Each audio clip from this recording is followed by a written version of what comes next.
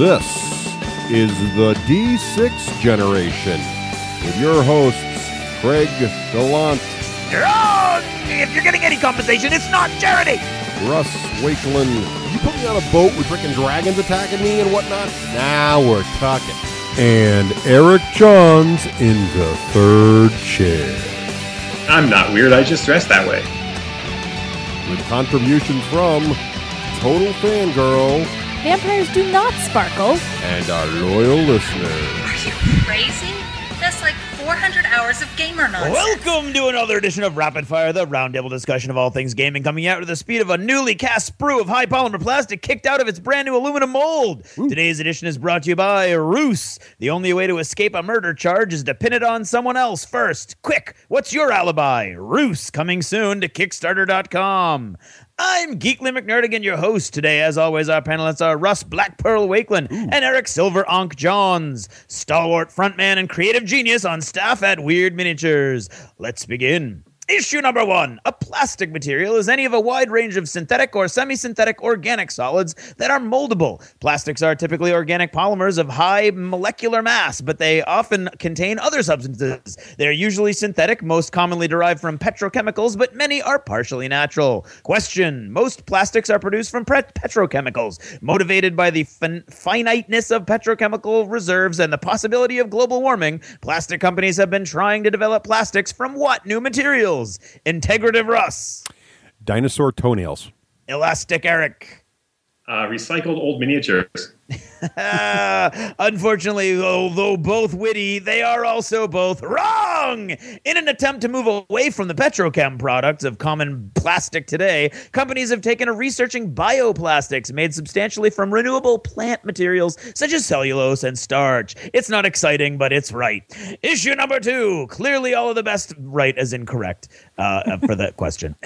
Issue number 2. Clearly all of the best figure painters in the world paint with only a single brush. The Winsor & Newton brush. With a retail price of over $30, you know this is going to be an amazing brush, even before you see your first specimen. But when you're dropping $30 for a single brush, even if it's the only brush you'll ever need, you'd like to know where it's coming from. Question. The company of Winsor & Newton was founded in 1832 by William Windsor and Henry Newton, originally located at Henry Newton's home in what city? Carl Raul Russ. Paraguay. Alfred E. That is a country, not a city. Alfred East Eric.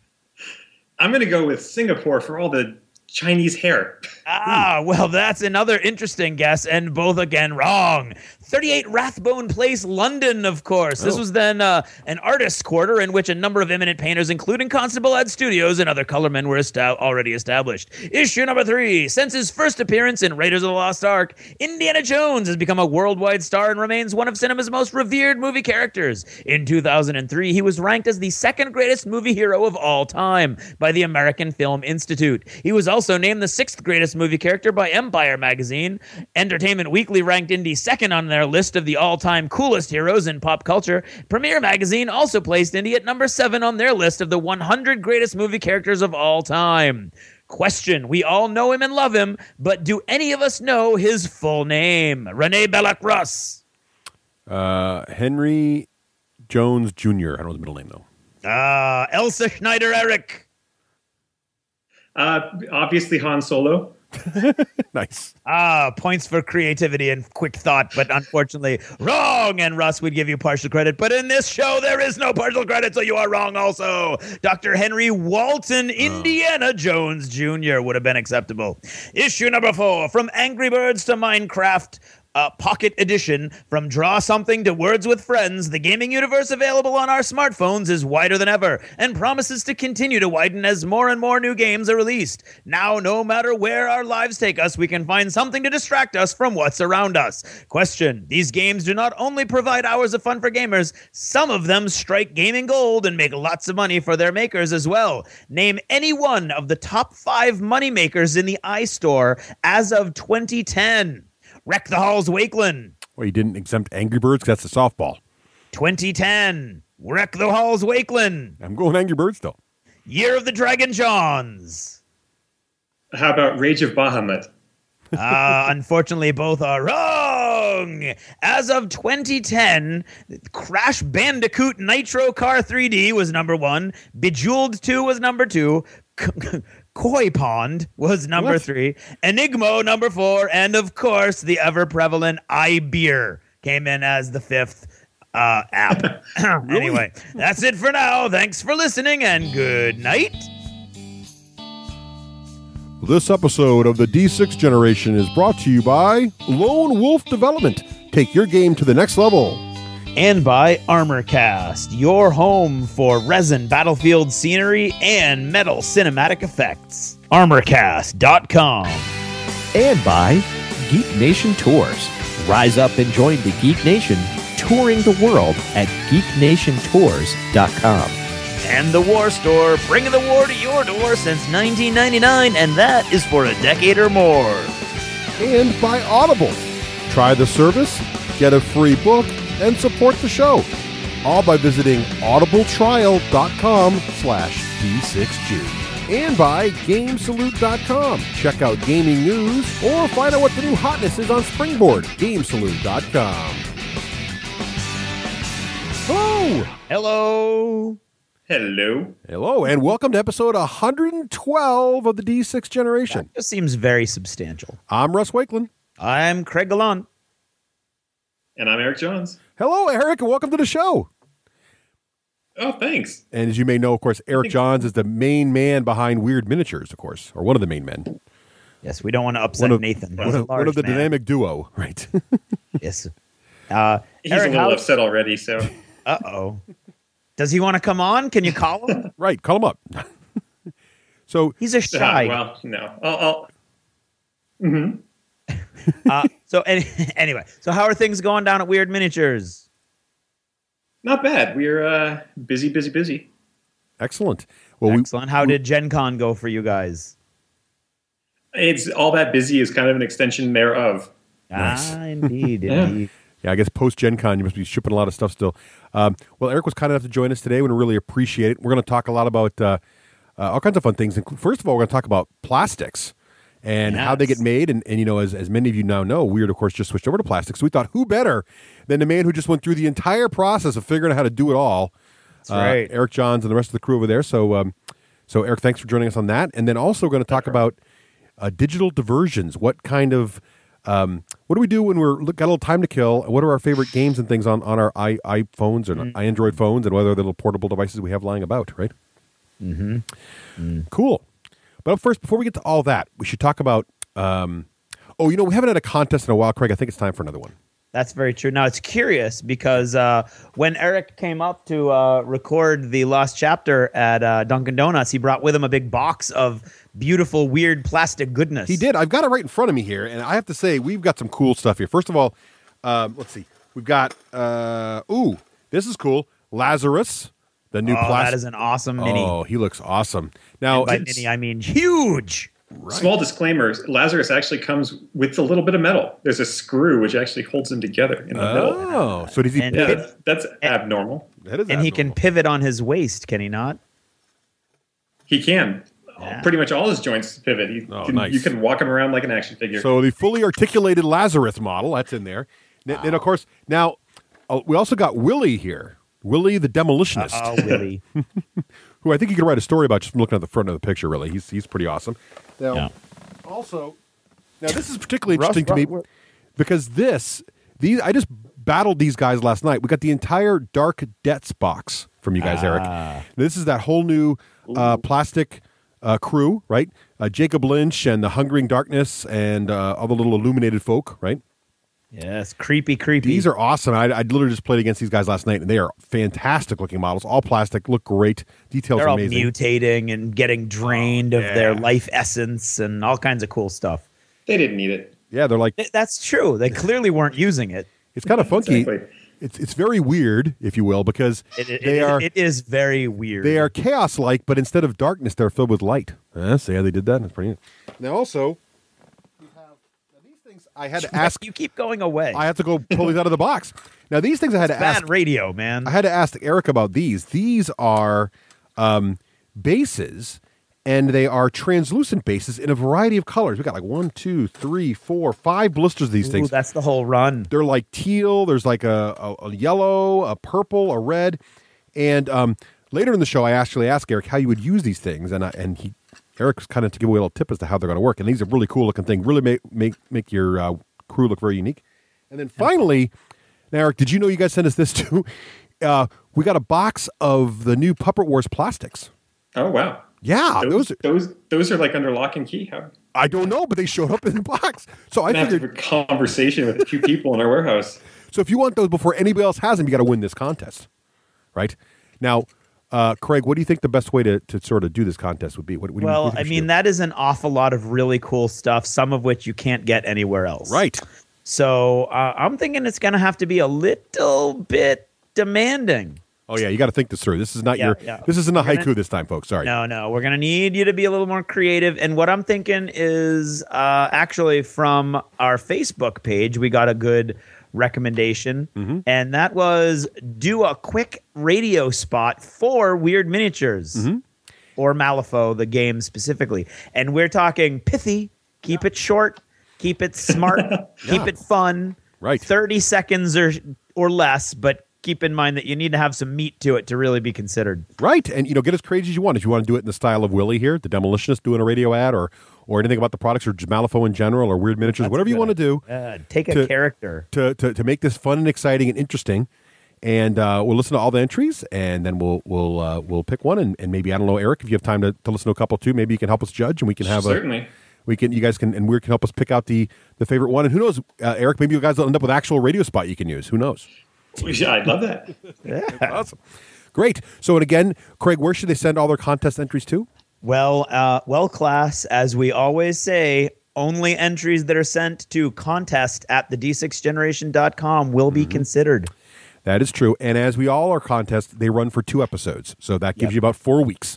So start thinking of your things now, and keep an eye out for episode. And I'll tell you what I tell my students. If you wait till the last minute, you will not be doing your best work. Right. So you've got 4 weeks. Plan it out ahead of time. I never did as a student, but I don't tell them that part. Right. Plan it out ahead of time. Right. Waste not. Yeah, exactly right. So we look forward to seeing those. Good luck to everyone. And this is really a cool prize pack. You will not be disappointed with all these cool plastics. Okay. Oh, also, we have a couple other announcements. First of all, we haven't talked about it yet this year, and we are very negligent in not doing so. Extra Life is drawing near, is it not? It is indeed. Now, as many of you may know, Extra Life is, of course, that great gaming charity event that happens every fall in October. And folks do a gaming marathon. You can play video games, you can play board games, miniature games, whatever kind of gaming you want to play in October. And it's kind of like you do pledges for walkathons. It's a game-a-thon. And you get people to pledge, and all the money goes to your favorite children's hospital. Yeah. Right? We happen to choose Boston Children's Hospital here. Boston Children's Hospital. But we all have very personal connections with it. We do, but you can pick any of your local hospitals that help the children, and it's great. It's part of the Children's Miracle Network of hospitals. It's a fantastic charity, and Craig and I are both participating. Yep. And if you'd like to participate, please head on over to extralife.org and sign up. If you don't have the time or you don't feel like you can, come on over and pledge to us. What we'll do is you pledge for how many hours you think we're going to game for, which is basically 24. And that's your donation to the charity. We really appreciate it. It'd be great. Yep. And as always, I'm sure we'll have some rewards set up to give away.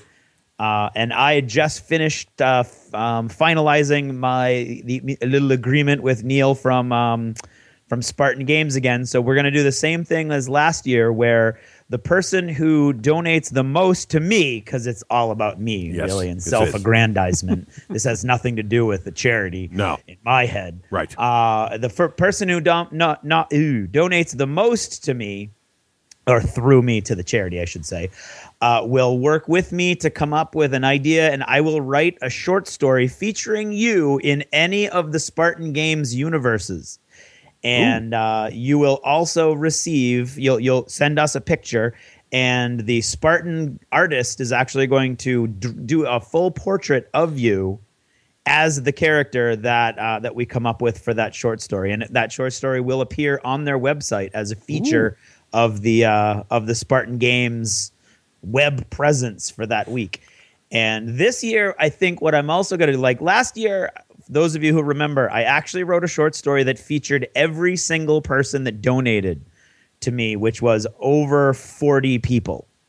And because of them and their generosity and their greed, because they wanted to be, in that story, I actually ended up 17th in the entire world for Extra Life, which was awesome. That's awesome. I briefly broke the top 10, and then a bunch of people must have gotten donations after the day, and I got knocked back down to 17. Cheers. So the goal here is to break number 10, break into the top 10, and stay there. There you go. So you will get, I will, again, I'm going to try to get everybody in, but I'm going to do it this way. If you give me $1 or $5, you'll get in, but you may be a rat, or, you may be like a space herpy. I don't know. The more you give, even if you don't get that top spot, the more prominent your character will be. So be generous. This is for an awesome cause. And hopefully the story will rock. Last year was a really cool pirate story. So we can do almost anything within any of those universes over at Spartan. So let's get this going. There you go. So Eric, For the children. for only $1, Eric, you too could be a space herpy. That's true. There you have it. It's I think a irresistible. space herpy is going to take at least like $5. Okay, $5 for the space herpy. I mean, please, Got space it. herpy. That's like a classic. So check it out. We'll have links to both of our donor pages and all that other good stuff on the D6G website by the time you hear this. So check that out. Yep. Super excited. Now, Eric, also, in addition to coming on the show, Eric was also kind enough to join us for the Lost Chapters. Eric, do you remember what we discussed in the Lost Chapters here recently? Of course. You want to Am I illuminate? supposed to- And there you go. There you go. So Eric does remember. Well, Eric does remember. Okay, moving on.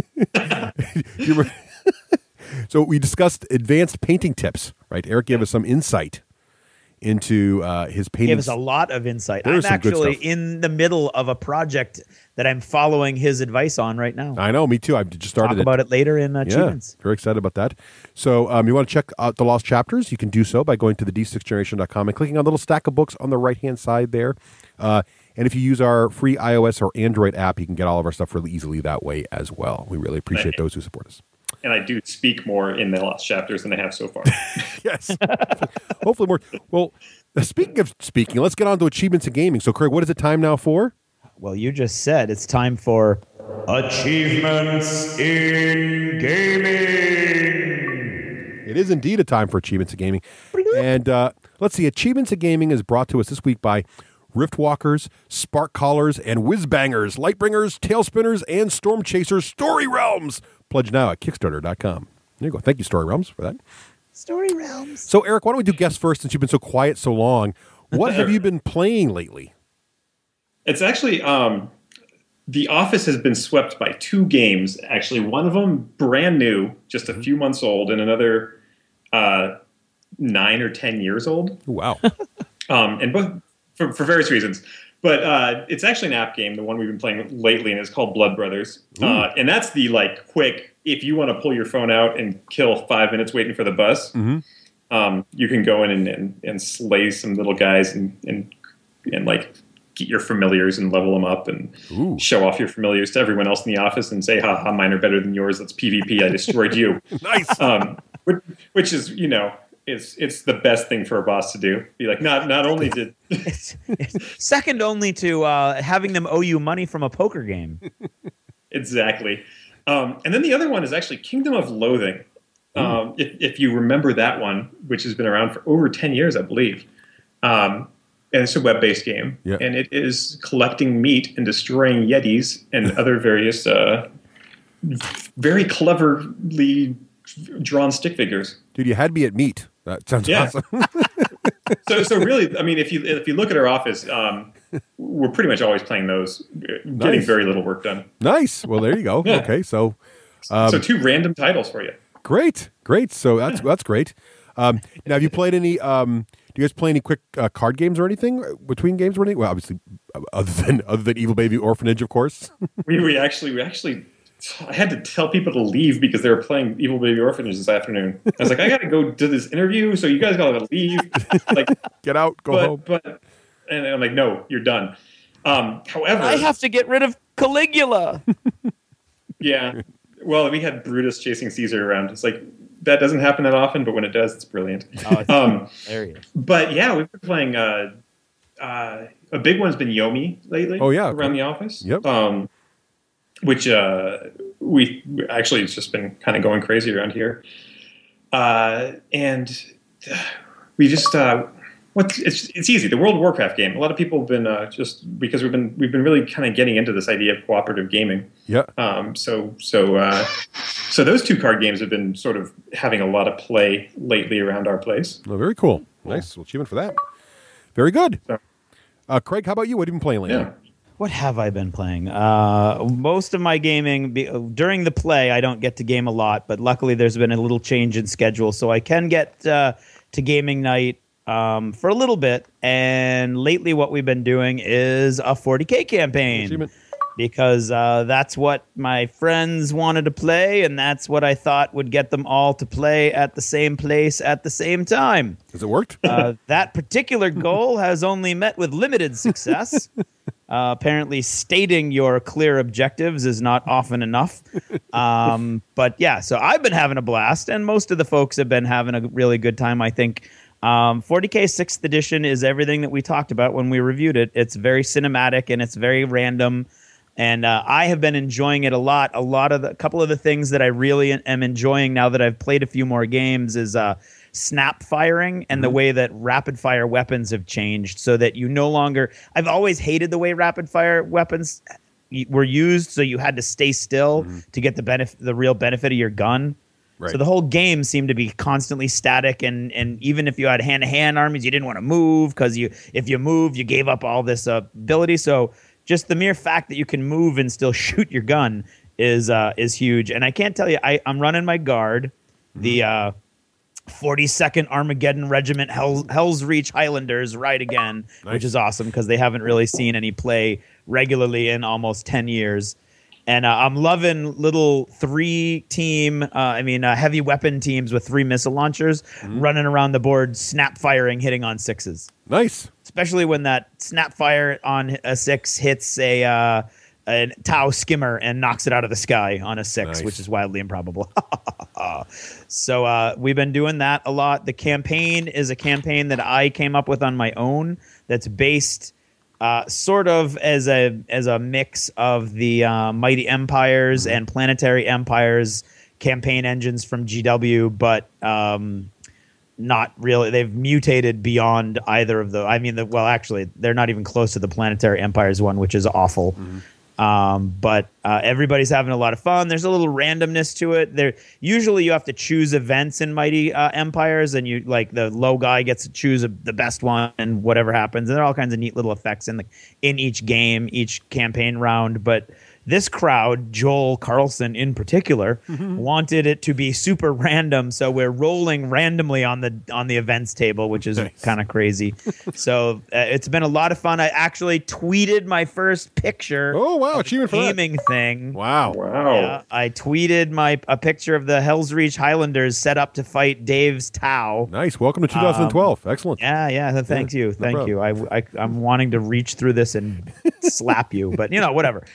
And that was a win. That was a very close game. Lots of fun. And then I played Rich Sinatra's Necrons, and I made one super, super silly. And there's all kinds of cool stuff that never would have happened in 5th edition or any time before, like when you're rolling your warlord's ability, and usually they're useless. But I got the one that the warlord and a unit you attach him to get to outflank. And he was already attached to a whole infantry platoon, so an entire guard infantry platoon came on a flank. Wow! And it was craziness. And and you still lost that game, huh? How did that go? Oh, it was brutal because I went after the wrong flank. And I went after the wrong model. He had one of those barges that the Lord stands in. And I was like, holy crap. And we're playing a very small point value game. And there's very, very, very rigid rules. And one of them is you can't have very strong vehicles. And another one is you can't have very powerful heroes. So it's very much about the troops. But if you get a lot of troops in your army, you can break one rule. And this was written back in 3rd or maybe 4th edition. I wrote this. Yeah. And so I haven't taken into account any of the new stuff. So the Necrons currently, and there's 2 of them in the campaign, are floating around. They took enough troops so they can break one rule. So they've got a Lord. So here I am with a little Imperial Guard lieutenant, and they've got a Necron Lord. And on top of that, there's a piece of war gear they have that gives their vehicle +2 armor to the front and sides until you can breach it for the first time. So they're flying around with an armor 13 skimmer. Wow. So I was like, and it had the Lord in it. So I was terrified, and I was shooting everything at it, and I couldn't break it. And come to find out, it could do almost no damage. But I didn't know that until towards the end of the game when it wasn't doing any damage. And I had basically spent 2 rounds trying to kill it while... you remember Guard, Russ. You get those Necron warriors on you, and they can erase a squad a turn if you're in the open. Oh, yeah. Which I was. So I got wasted because I did that in the wrong thing. But I'm having an absolute blast. I really enjoy the game, and I'm having fun with my friends. Good. So that's what I've been playing. Oh, that's not all I've been playing, because I tweeted some more today. Oh, no. I've been playing a lot of Timeline with my classes, which I thought I could do, and I really could with a couple tweaks to the way the game works. I've been playing it with classes up to 20 people, and they love it. Well, the upper level kids love it, and the freshman or lower level kids are like, why do we care when writing was invented? And I'm like, that's not the point. It was when it was invented as opposed to clay tablets. Come on, it's so awesome. And so a lot of the kids have been enjoying that. I played Werewolf a lot today because we've been working really hard on the set. So to reward them, we played Werewolf. And this was the week that we play our gladiatorial naval combat game. Yeah. And we finished that up today, and it was awesome. It ended up there's no such thing as sides or anything. It's every man for himself unless you set up an alliance on your own. And for the first time, I was accepted into an alliance, Russ. It was great. That's nice. Usually the kids just kill me right off the bat. Right, kill the teacher. Right. Wait a minute, we can shoot the teacher? Okay, well, we're going to do that. So this ended up being like a North versus South ally situation, and it was a great game. And I tweeted a picture of one of the alliances moving across the room, and then I tweeted a picture of the other alliance moving across the room, so you can see like the different boats that all my students made. And so it was a blast. Had a really good time. Go check that out. So yeah. All right. So I went to my friendly professional gaming store, which of course is Myriad Games. Oh, what's that? I know, right? Myriad Games up here in Manchester, and they do a great job there on behalf of friendly professional gaming stores everywhere. They help us out with the show. And absolutely. Be sure to check out all the latest stuff. And if you're thinking about Extra Life, come on up to Myriad Games for that as well, because they have they're open 24 hours for Extra Life weekend. They have all kinds of prizes and fun stuff going on. So and although Russ won't be there, I will. Yeah, I have a family vacation, but I'll be on the makeup weekend. I'll be doing my Russ has to go to Hawaii. It's so unfair. Somebody has to. Pumpkin. Yeah, I got to keep their tourism going down there. That's true. But I went to there. Guess what I played just yesterday, Eric? I can't. Malifaux. No way. I did indeed. And in fact, I played against I already mentioned earlier in the show, I played against the Dark Debts crew here. I played against Jacob Lynch, and everybody comes in a plastic box. Our friend Adam. And a shout out to Adam. Adam works very, very hard to keep the Malifaux League going. He is like the biggest Malifaux fanboy. And he's fantastic at it. And he had all these guys built, had them all primed. He had the Hungering Darkness all painted purple. He looked great. And I had a great moment, Eric. I apologize. I have a 2-year-old. No problem. Hello that there. just came to say hi. She wanted to talk about her games. Nice. Her games includes pulling cats' tails. Nice. And playing with this little party toy she found. Okay, go on. A party toy. No, I was playing against him, and I had a great moment. So I'm running Perdita and a bunch of Death Marshals, really, pretty much my warband. I had that moment where I was doing bullet bending. I shot Jacob. It was near the end game, and I had saved the red Joker, right? So I had everything set. I hit him, and I hit him without a negative flip, so I was able to cheat the damage, and I cheated with the red Joker. Got another hit him. I'm hitting him with 12 damage. I'm like, I have you now. He has that ability where he can shrug off into a healing thing, and he shrugs it, and the only way he can survive is if he flips a red Joker. He flips the red ace, which for Jacob is a red Joker. He flips it right off the top of the deck. It's total luck. He gets it. He shrugs it off. We're like, cheer. Everybody's like, this is amazing. But Perdita always keeps a second round in her gun and just shot him dead with a second round. It was much less exciting. The second round did like 4 damage when I needed to kill him. But it was a really cool moment. It was a fantastic game. And those guys, those illuminate. He's like, so things are going to get brightness on them and it's going to be bad. I'm like, oh, that's not a big deal. And as I'm going, I'm like, I got to kill these illumination guys. Things are just getting really bad. Many Death Marshals died, but Perdita did prove. Thankfully, Perdita is very forgiving, so I was able to pull it out. Yeah, isn't she though? She is. Yeah, but it was fun. It was a great. That Malifaux not in the fluff. She's not. No, no, she's forgiving as yes. Justice is very well. I should say, that the guild is that my particular crew just does okay because basically it's hard to kill them all, so it's pretty good. Let's see. Oh, I just played. So we got Star Trek Catan at Gen Con. I think I mentioned this because we don't actually own a copy of Catan. I figured like we should because we're gamers, and if you're going to only own one copy of Catan, it might as well be the Star Trek one because those cool little spaceships. So Nicole and I are trying to play. We got to play it, but Catan's a 3-player game. So we go to the kids and we're like, "Hey, girls, do you want to play Star Trek Catan with us?" And my youngest daughter, Kit, she says, "Well, do you get to fight each other?" And I said, "No, you don't really get to fight. It's really just about trading." She looks at me and she goes, "Well, what's the point, Dad?" That's my daughter right there. Exactly. Yeah, it was pretty fun, but they didn't. Kit cut right to the chase. They were not impressed by it. I enjoyed it. I thought it was pretty cool. But speaking of fighting though, I played Battle Beyond Space. Actually, you got to yell, "Battle Beyond Space," which is super cheesy, really retro styling, sort of Flash Gordon 4-player. They called it a 1X game, 4X, where you got exterminate, explore, expand. This is just 1X, exterminate. And comes with 4 different fleets. And you basically, very simple rules, but a lot of fun, and a lot more fun than it has the right to be. It's by Z-Man Games, very fun little game. If you see it, it's worth getting. It's very affordable too. Nice little game. And then, let's see, Mike showed us Sunrise City, which was a recent Kickstarter. This is the one that, it's a tile-laying city building game. And sort of like Carcassonne or maybe Infinite City or those kind of games, but it builds. In addition to building out, it builds up. So like you get different stories, and they literally get stacked on top of each other, which is sort of interesting. And there's some interesting bidding mechanics and some other layers of complexity. Kind of neat, pretty fun. Then we played Zombicide, which was great fun. I'm still loving Zombicide. We did die horribly this time. We did not even get close to winning. And we got the new Zombicide app, which just came out recently, which basically is a there's a lot of new gaming aid apps coming out, apps that are really not games in of themselves, but they're just sort of like there to be used at the table to help you play. And the Zombicide app basically is for the iPad, and it replaces your card, so basically tracks the card for you, which is sort of fun. I think the placemats are actually more fun than it, but it makes fun little zombie noises and things as you move your equipment around, which is kind of fun. Played a couple games of Hordes.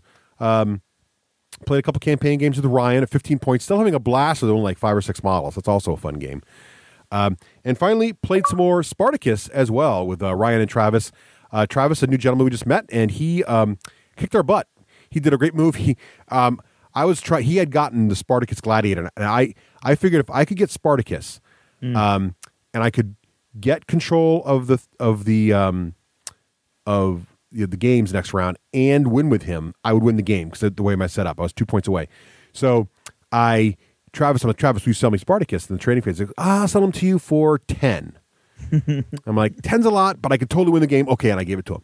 Well, it turned out 10 was exactly what he needed to be able to pull off his move to keep me from getting the game, stall me one turn, and then win the next turn because he could trade all his stuff in and get bonus influence. So it was a really, really cool move. So Spartacus, I don't know, Eric, did you get a chance to see Spartacus at all at Gen Con? No, I was chained to a booth. You're probably pretty busy. Yeah, it's a pretty interesting board game. If you like Rome, definitely worth checking that one out. Okay. So that's or stabbing your friends in the back. It's good with that too. Which is basically Rome. It actually reminds me of another game I played recently. Oh, what's that? Diplomacy. Oh, you played old school. Nice. And if you want to lose your friends and stab them in the back simultaneously, we did a little diplomacy, and I'm still unvictorious in that game.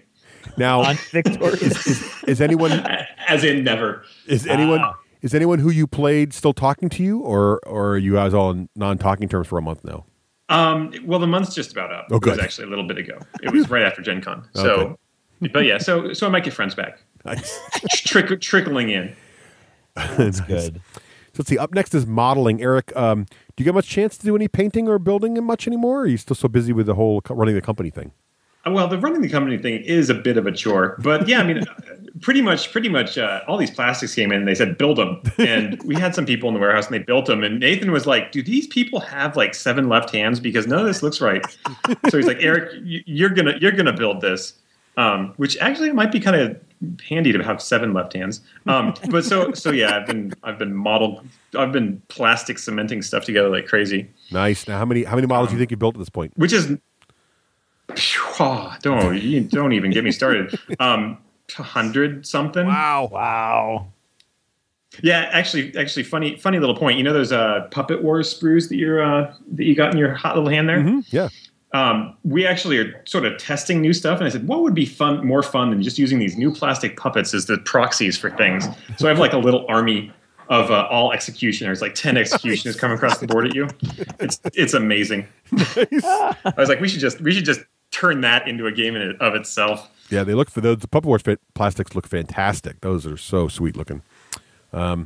I might just build a little crew. I gotta give them away. I want to build a little crew of. I want to build my whole War Machines pod. That was kind of funny. All right, so let's see, Craig. What about you? What have you been doing for modeling? For the 40K thing, I painted up the 3 mortar teams that I put together, which is really excited because I haven't actually painted any IG stuff in over a decade. So nice. I painted those up really quick. I did 2 stormtroopers so that I would have. I got the Elite Force event, which allows you to flip your Force org chart so that you can have as many of one other thing as you want instead of troops. And I just took a whole bunch of stormtroopers, which was beautiful till they all got shot by the Necrons and died. But I needed some more troops, so I painted them up. And I started a ton, not nearly 100, but a ton of 10 Thunders models. Oh, nice. So all the models that I got at Gen Con, I had put them together for the most part. I mean, I think we were talking... last episode, we were talking that I had done everything except for the archers and that I had stalled out on the archers. I eventually just used green stuff for their little neck cloths. And this is where I followed Eric's advice and I primed everything white, which is completely against my normal policy. So if they come out crappy, I am going to blame Eric. And I've just started. Okay. I don't have anyone. I don't have any friends to back me up, so I'm vulnerable at the moment. Oh, okay. Oh, good. That's kind of what when I like. So blame away. There you go. Exactly. Yeah. So I'm really excited so far. I got those from what is it? Secret Weapon Miniatures makes all kinds of different bases for all kinds of different games, and they have one that's called Zen Garden. Yeah. Which is all like bamboo pathways and raked sand like a Zen garden, and little rocks with the sand raked around them. And so I've painted up the entire crew, or the ones that I have so far, so they're like standing on the pathways, which is really cool because some of the bases have very little pathway on them, right. And those are the ones that I put the archers in really cool poses. Like there's one guy who's crouching down with just his toes touching the ground, and he's on just one little piece of path. And so I think it's going to come out really cool. So that's been a very exciting for me. I have built, converted, and or painted a bunch of terrain, a factory for Dust /40K / whatever might come around the bend, like, I don't know, Dystopian Legions, a hospital likewise for the same thing. And I picked up a bunch of GW terrain for Malifaux, the GW fantasy stuff. Yep. So I have the ruined tower that looks perfect for Malifaux. All kinds of nooks and not very useful for actually Warhammer Fantasy, which is what it's theoretically built for, because there's no way you're going to get a block of troops in there. But plenty of cool nooks and crannies for 1 or 2 models to hide in, and I don't know, shoot arrows from. Nice. The GW chapel, and I just got the Garden of Moor, the big cemetery set that's got all kinds of different mausoleums and stuff that I think when I finish it up is going to look really cool for Malifaux. So nice. And I ordered another Zuzzy mat. So I'm gonna I've just gone all out. I'm now gonna have 2 full 3x3 tables, one outdoor, one country. Well, it's swampy countryside, and one inside the city. So very excited about all the terrain stuff I'm doing also. Very nice. Very nice. That's been me. Well, what about you, Russ? Let's see. Well, our friend Will has a very interesting way of getting his friends to play the same games he wants to play. Yeah. You know, you run campaigns, right? So what Will does is Will buys one of every faction available in the game and then gives them to his friends. Right. So, like, he really wants us to play Infinity. And I expressed some interest. I want to learn about Infinity. And let's just keep asking about Infinity. So he's like, here, Russ, which one do you like? Because I like these guys. He said, good, I own them myself. Fine, I'll paint them up for you. He's like, no, they're yours. I'm like, what are you doing? He gave them to me. The starter box, God bless you guys. So I've got those built, and I'm starting to work on, I'm going to use some of Eric's techniques as well. Eric, I'm going to try out this whole shading thing here. We'll see what happens. I'm very excited to try it out. You guys are going to hate me when it doesn't work, aren't you? It's going to look like kindergartners painting. I'm going to put pictures on Twitter and say, this is what Eric made me do. What are these big, ugly gray stripes? What happened? No, I'm actually really excited to try it out because they're very anime, right? So I think that kind of technique will look good on anime. Let's see. I've been touching up my old Horde stuff. I brought my Troll Bloods out, so I touched those up, and I've been painting some more machine models with my daughter, and she's really enjoying it still. And yeah, so we're having a great time with that as well. So that's still going forward as well. So just a couple little modeling things, but yeah, we're getting there. Very nice. Let's see. What about other gaming? Eric, how about you? What about other geeky stuff you've been doing, like any movies you've seen, books you read, anything like that? I just got a great book, actually. It's brand new, called Playing at the World. Ooh. I don't know if you've heard of this thing. I have not. And I've only gotten about 30 pages into it. But this book is about here's the subtitle: A History of Simulating Wars, People, and Fantastic Adventures. Basically, it takes a look at how society went from nothing to having ways of simulating combat. So, it really, goes back to, it basically just, it figures out how we're here in terms of gaming. It's about the size of a large brick, 600 something pages. Wow. So it really gets into it. So I'll tell you how it is next year. Right. What's it called again? It's called Playing at the World. Playing at the World. Oh. From chess to role-playing games. So yeah, I mean, so far it's a fantastic read if you want to know about how and why we're doing what we're doing, and how we got here as a gaming culture. That's my big thing. That's been weighing down my. I can imagine. 600 pages. Holy. Yeah. It's Nice. 600 pages, and it's far small. Too small type, That is not a cheap book. Not enough pictures, but it's amazing. It's one of the best reads. Free with super saving shipping from Amazon, though. Nice. Wow, that is. Oof. But yeah, that's sort of been my my time killer lately, in terms of just sort of solo geeking, because as you might have heard, I don't have many friends at the moment. Now, what happened? Oh, was it that diplomacy game? Maybe a little bit. No, it's like it was the. No one told me that Gen Con was this hard, Eric. Nice. And I'm like, well, I kind of hinted at it. They're like, yes, but you didn't cry and scream to illustrate just what was going to happen. Brutality of it. Yeah. Yeah. So no, I mean, so yes, reading a book about the history of gaming has been a lot of fun. Nice. Well, that's good. Yeah. Very good. It's available on the Kindle. I'm excited. There you go. It is easier to carry around than a 600-page brick. That's true. Yes, but less good for self-defense. Oh, good point. Very true. Or as a doorstop, right? It doesn't serve either. Exactly. Nice. Anything else? Any movies lately, Eric? I have a 2-year-old, so. Oh yes, I remember those days. Yes. So going to movies doesn't happen that much. I remember. However, I'm learning a whole lot of games about arranging colors and putting blocks through the holes that are the same shape as them. Nice. Nice. So yeah, I mean, I'm getting back to the roots here. Very good. There you go. Foundational research. I found well, it's amazing because I'm like, wow, I could turn a game into like arranging colors. No, I'm serious. We have one in development now. Right. You should see the plastics for it. They're amazing. Kickstart that.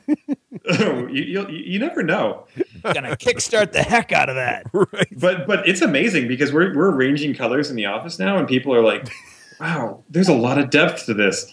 I'm like, yeah, not so much with a 2-year-old, but yes. Right. It could be like Invention, except you just figure out where to go in the color wheel. Does blue come between purple and red? Yeah. All right. Great. That's good stuff. Yeah. Craig, what about... go ahead. Sorry. Made up games for us. Nice. At the moment. Nice. I remember those days. A lot of fun. Yeah. And not much sleep, though. It's the only downside. Yeah. Right. Craig, what about you? What have you been doing on the non-gaming front? Well, I meant to do this at the front of this segment, but I'm going to do it really quickly. I want to just give a quick shout out to thanks to the 5 folks that I chose as randomly with percentile dice as winners for my little thing that I did for Did You Ever Notice, and that is Mike Bauscher, Dwayne Westerhausen, Will Hoyt, Chris Vasco, and Tom Mason. Tom Mason of miniature sculpting fame. Nice. And so I actually see if you can hear that. That is actually the packages with the patches and some buttons and a little extra bonus in each envelope for those guys. So thank you very much, guys. It really meant a lot for you guys to reach out at that moment. I am, as far as my reading goes, I'm still reading Team of Rivals, which I think I wouldn't realize how long it's taking if I wasn't saying every 2 weeks. I'm still reading Team of Rivals. So the bad thing about the Kindle is I have no idea how many pages this book is that I'm reading. I only know that I'm only 45% done. And the one saving grace, as far as I'm concerned, with nonfiction books that I've learned in the Kindle is that you get really discouraged when you see the percentage and then you hit the footnotes. Like, oh, thank God, it's like 20% footnotes. I'll be okay. Now, I don't know if Team of Rivals has any footnotes, though. So, although I'm in 1864, and I'm pretty sure Lincoln's gonna die soon. So I don't know, how 55% of the book can keep going. But I don't know. It's a long funeral scene. Exactly. I'm still enjoying it. I'm still fascinated by Lincoln and everything that's going on in that time period. Nice. Really, really enjoying that. I'm listening. What's that? Maybe a little something about John Wilkes Booth being removed from the time stream. Oh, right. Oh, that might have been never know. That might have been. Oh, that's why he doesn't die, right? It's a side story. There's a side story about how John Wilkes Booth as a baby was saved by the baby orphanage. That's there right. You go.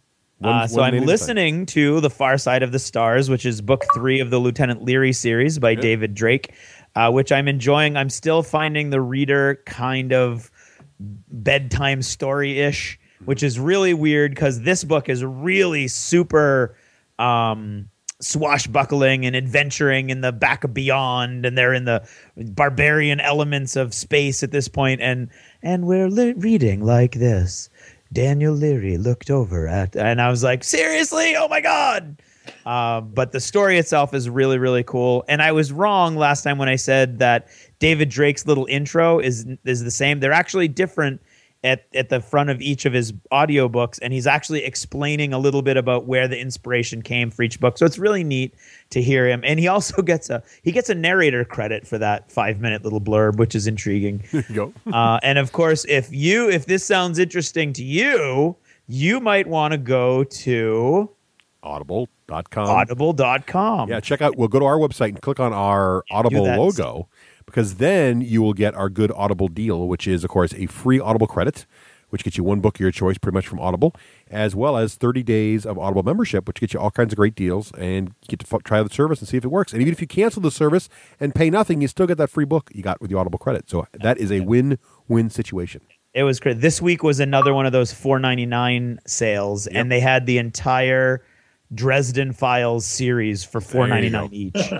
That is a good deal, especially in audio format. It was great. And those are great narrator on those books, too. They're awesome. Oh, they're fantastic. So definitely check that out if you're interested in audiobooks, which I am. Yeah, speaking of audiobooks, I am reading a book that I cannot recommend highly enough. A listener out there, I am so sad I've forgotten your name, because I think you tweeted me this recommendation. It is called The Blade Itself by Joe Abercrombie. Have you heard of this book, Craig? Listeners have been recommending Joe Abercrombie to me for about a year and a half now. I don't know about the rest of his works. I have not gotten around to it yet. This book, he wrote like The Black Company and all those too, I think. Yeah, I don't know. But this book, The Blade Itself, it's called The First Law, Book 1. So it's clearly part of a series. I haven't got to the end of it. The only critical reviews I've seen of it on Audible are basically that it doesn't stand by itself. You really want the next book to come. But it's just so well written. The dialogue is so fantastic. The narrator is awesome. It's a fantasy book, but it's got politics, it's got swordplay, it's got action, it's got magic, all of it, but not in ways you've seen before. Really, really well done. The dialogue is just fantastic, and the narrator does a great job. Not only does he change voices and everything with different characters, but one of the characters, the main character, one of the sort of anti-hero character, the Inquisitor, up front you learn the Inquisitor was captured and tortured by the enemy before he became back part of the Empire and became an Inquisitor again. And they chiseled out every other tooth in his mouth when he was tortured. So he can't chew anything because it's every other tooth, right? So the top teeth at his bottom gums and the bottom teeth at his top gums. Oh. So when the narrator talks, the guy lisps, right? But only when he talks. So and the dialogue writing style of this book is so excellent. It's one of those books where the guy they'll be in a dialogue scene, and character A will speak, character B will respond, character A will think about what he's really thinking, but then say something else, right? So you'll hear his inner monologue kind of thing. Yeah. But this guy, when the narrator talks, when he's speaking as the character, he adds the lisp. But when he's not speaking as the character, when he's thinking as the character, he removes the lisp. But he still has the same accent for that particular character. It's really, really well done. Very, very good book. And a very, very good audio presentation. And the story's really great. I think you will love this one. So the Blade itself, check it out. No, they're not super. I've heard they're like really super dark, and there's no good guys, and it's kind of nihilistic as well. No, that would be Game of Thrones. Yeah, this is not like Game that. of Thrones has good guys. They just don't win. Name a good guy in Game of Thrones. Ned Stark. Okay, one. No, but this actually no. There's shades of gray in this book. Like there's different people that are evil. Yeah. So it's shades of evil. Well, but even Ned Stark's not necessarily a good guy. He killed the former king, so it depends how you look at it. So this book's got the same thing like that, but it's not as dark as Game of Thrones, because Game of Thrones all the good guys die and all the stuff is bad guys pretty much, right? In this one just started with all bad guys. They're not even really all bad guys. They're just sort of, because even the Inquisitor, who's doing things that are pretty bad, is also kind of a good guy. It's sort of okay. I'm going to give it a try. Deep character development. Let's go there. How's that? I'll give it a try. All right. And I was wrong. That's Black Company, I guess, is not his. He's got all kinds of other books though. So it looks like if you like this book, there's a whole bunch of other ones you can. And the people he's getting blurbs from is pretty crazy. He's got George R.R. Martin wrote a blurb. Really good. Patrick Rothfuss, the author of The Name of the Wind. So a lot of our favorite authors. I like it as much of the name as The Name of the Wind, and it doesn't relate at all to Harry Potter, which is even better. So that's good. Jesus. Yeah, you just go back to that well again, my friend. How can you not? So quickly, because we're running out of time here. Also, finished up the first season of Legend of Korra. Eric, do you like anime? Do you watch any anime? I used to. Did you ever watch The Last Airbender? That whole series? I did the entire thing. Yeah. So Legend of Korra is the sequel. Just came out this spring. Really. Yeah. Good. I saw someone reviewing that on YouTube, and I was like, I got to see that, and I totally forgot about it. So I'm going to write it down. Definitely check it out. It's really, really good, and it's available on a digital medium. You get it on iTunes. You get it on Xbox Video, whatever you want to get it on. It's really good. Also, did go out and see Indiana Jones in IMAX. How jealous am I? Well, okay. So it was great to see it. Well, no, I love Indiana Jones. I have the biggest fanboy. I have the hat, the whole thing. Official Indiana Jones Stetson. And at my daughter's, one of our listeners just said, hey, I heard your daughters fell in love with Star Wars because of the Lego Star Wars. Well, they also fell in love with Indiana Jones because of the Lego Indiana Jones game. So they wanted to see it. And so I took them. They liked it. It was great. It was fantastic to see it on the screen with the music blaring and the theme music and the whole thing. And it's still a fantastic movie. But it should have been, I wish it wasn't an IMAX, because it wasn't filmed for IMAX, and you can definitely see, it's almost like watching a low-def video and a high-def TV. You can really see the imperfections of the film. And I'd almost been like, it was nice being on the big screen, but I'd rather have it on a normal big screen than IMAX. And it was not shown on normal screens. You got to pay the IMAX prices for a non-IMAX movie. So it might as well only negative, but it was still awesome. It was still awesome. Oh, and one word of warning. Ooh, we got a little music going on. That's my whip. There you go. Nice. Craig's got apps. No, it's not an app. It's a whip. Yeah, right. I'll turn it off now. So also, I have to warn our listeners right now, if you are considering that new series called Revolution, you think it might be kind of fun to watch, and you kind of TiVoed it and you haven't seen the first episode, do yourself a favor and just delete it without watching it. Actually, do yourself a favor and don't listen to Russ. Oh, my God, that's a bad show. I enjoyed it immensely. What are you talking about, dude? I don't know what you're talking about. We must have watched two different shows. The writing was the worst writing ever. Not even close. Oh, man, was it awful. If we're using Avatar as the worst writing ever, this isn't even in the same universe. Oh, it was bad. No, I disagree. I disagree immensely. All right, well, if you like the show. I really enjoyed it. If you like the show, send emails to Craig. If you like shows that have like a really interesting premise and some interesting characters. And electricity doesn't work, but the lawns are still mowed 15 years later? Oh, what? For the love of God. What? Have you ever heard of goats? What are they? Do they herd goats? Goats crop grass. And wait. They've got a device that can make one computer work. Okay, it's 2000 or whatever it is, 20. You have no And idea what's the going on. one computer that works is from 1981 with a DOS prompt. Okay, so if you're an Really? computer egghead, right? Oh, wait. And OCD about computers, then Okay, don't let's watch take the this guns. show. Let's take the guns. They've got guns left over from when the power went out in like 2012, right? What are they all firing for guns? Muskets. And why Where would that, the Why hell would do you wanna know find why? muskets? Because why would you send a small unit out into a contested countryside where the rebels could get your really good guns? You wouldn't. You would Wait, send but them. where are you getting the muskets? Where do you go? The museum to get the muskets? Come on. You're running out of ammunition in the big battles. It's 2012. Where are the muskets coming from? I don't know you anymore. This is craziness. This is such ridiculous nitpicking. I don't even know where it's coming from. Oh, man. Well, Seriously, okay. you haven't brought up one thing yet that in my head I am not completely convinced it's not an issue. All right, fine. Well, your mileage apparently may vary on Revolution. It's either the best television show ever or people in the future using muskets. That's bitch where we are. Firefly is the best television show ever. This show is quite good. That's what I said. Wow. You cannot pull your little All right. tricks about getting me into like Eric, have you the seen best this? show ever. Eric, can you break the tie here? Have you seen Revolution yet? I have, and I have to go with the muskets are crazy argument. Okay. Well, There we go. Sanity. Maybe I'm weird. Sanity from the man who invented Malifaux. There it is, right there. Boom. Yeah. Yeah, exactly. Well, we don't even have muskets in Malifaux, and that's set 120 years ago. Good point. See? Okay. Yeah. Okay. All right, fair enough. Maybe the muskets aren't that great. I don't know, but you know what?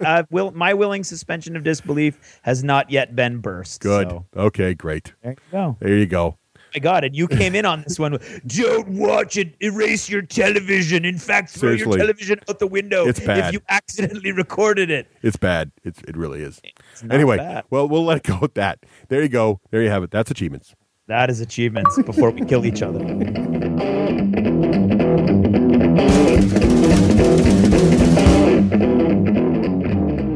You're listening to the D6 generation. Born to gain.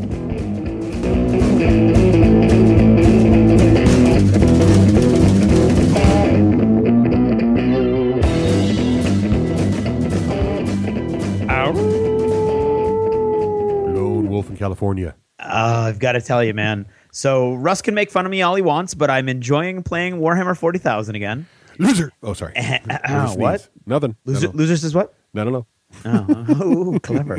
And I am just all over Army Builder, of course, because that's where you go when you're starting up a new game or a game that you're not as familiar with as you could be, or any game that you want to kind of max and min and look for all your different points. That's our quick And so place. these 40K games are 555 points, so they're really small forces. So you really need to get everything in there that you can. Mm-hmm. And the one way to do that without a calculator and a piece of paper and a pencil and an eraser is Army Builder. Right. And that is just awesome. And there's nothing else out there that works nearly as well as Army Builder. But Army Builder is not the only thing that Lone Wolf provides for you. No, Russ, what indeed else do. does Lone Wolf provide? Well, Hero Lab's one of my favorites, which is a great way to crank out your favorite RPG character for most of the major systems, including Shadowrun and other great systems. And don't forget also that Hero Lab and Army Builder are now both available on the Mac. So if you're an Apple fan, not to worry, you can do your favorite gaming stuff there as well. And also keep a lookout for other fine hotness coming near soon, like Realmworks, which I can't wait. They're showing it at Gen Con. I cannot wait. That is the ultimate way to manage your fantasy campaign. Really, pretty much now between that and Hero Lab, you have everything you need to play any RPG as either the GM or the player. Oh, it's craziness. Good stuff. So check out lonewolfdevelopment.com and also follow them on Twitter at LoneWolfDevel. Devel. And now, what's in the news? With the shout out, it takes influence, bribery, and blackmail to be the head of the four families. But it's nothing personal, coming soon to Kickstarter.com. Nothing personal, name of the game, kind of wigged it into the pretty clever. Anyway, and now, the news. Up first, we got some Fantasy Flight Games news. Now, this is pretty exciting. For those of you who are familiar with the video game industry, you'll know that there's a very well-known magazine Game Informer, and it's well circulated, well-known, pretty much because if you walk into a GameStop, they essentially throw it at you.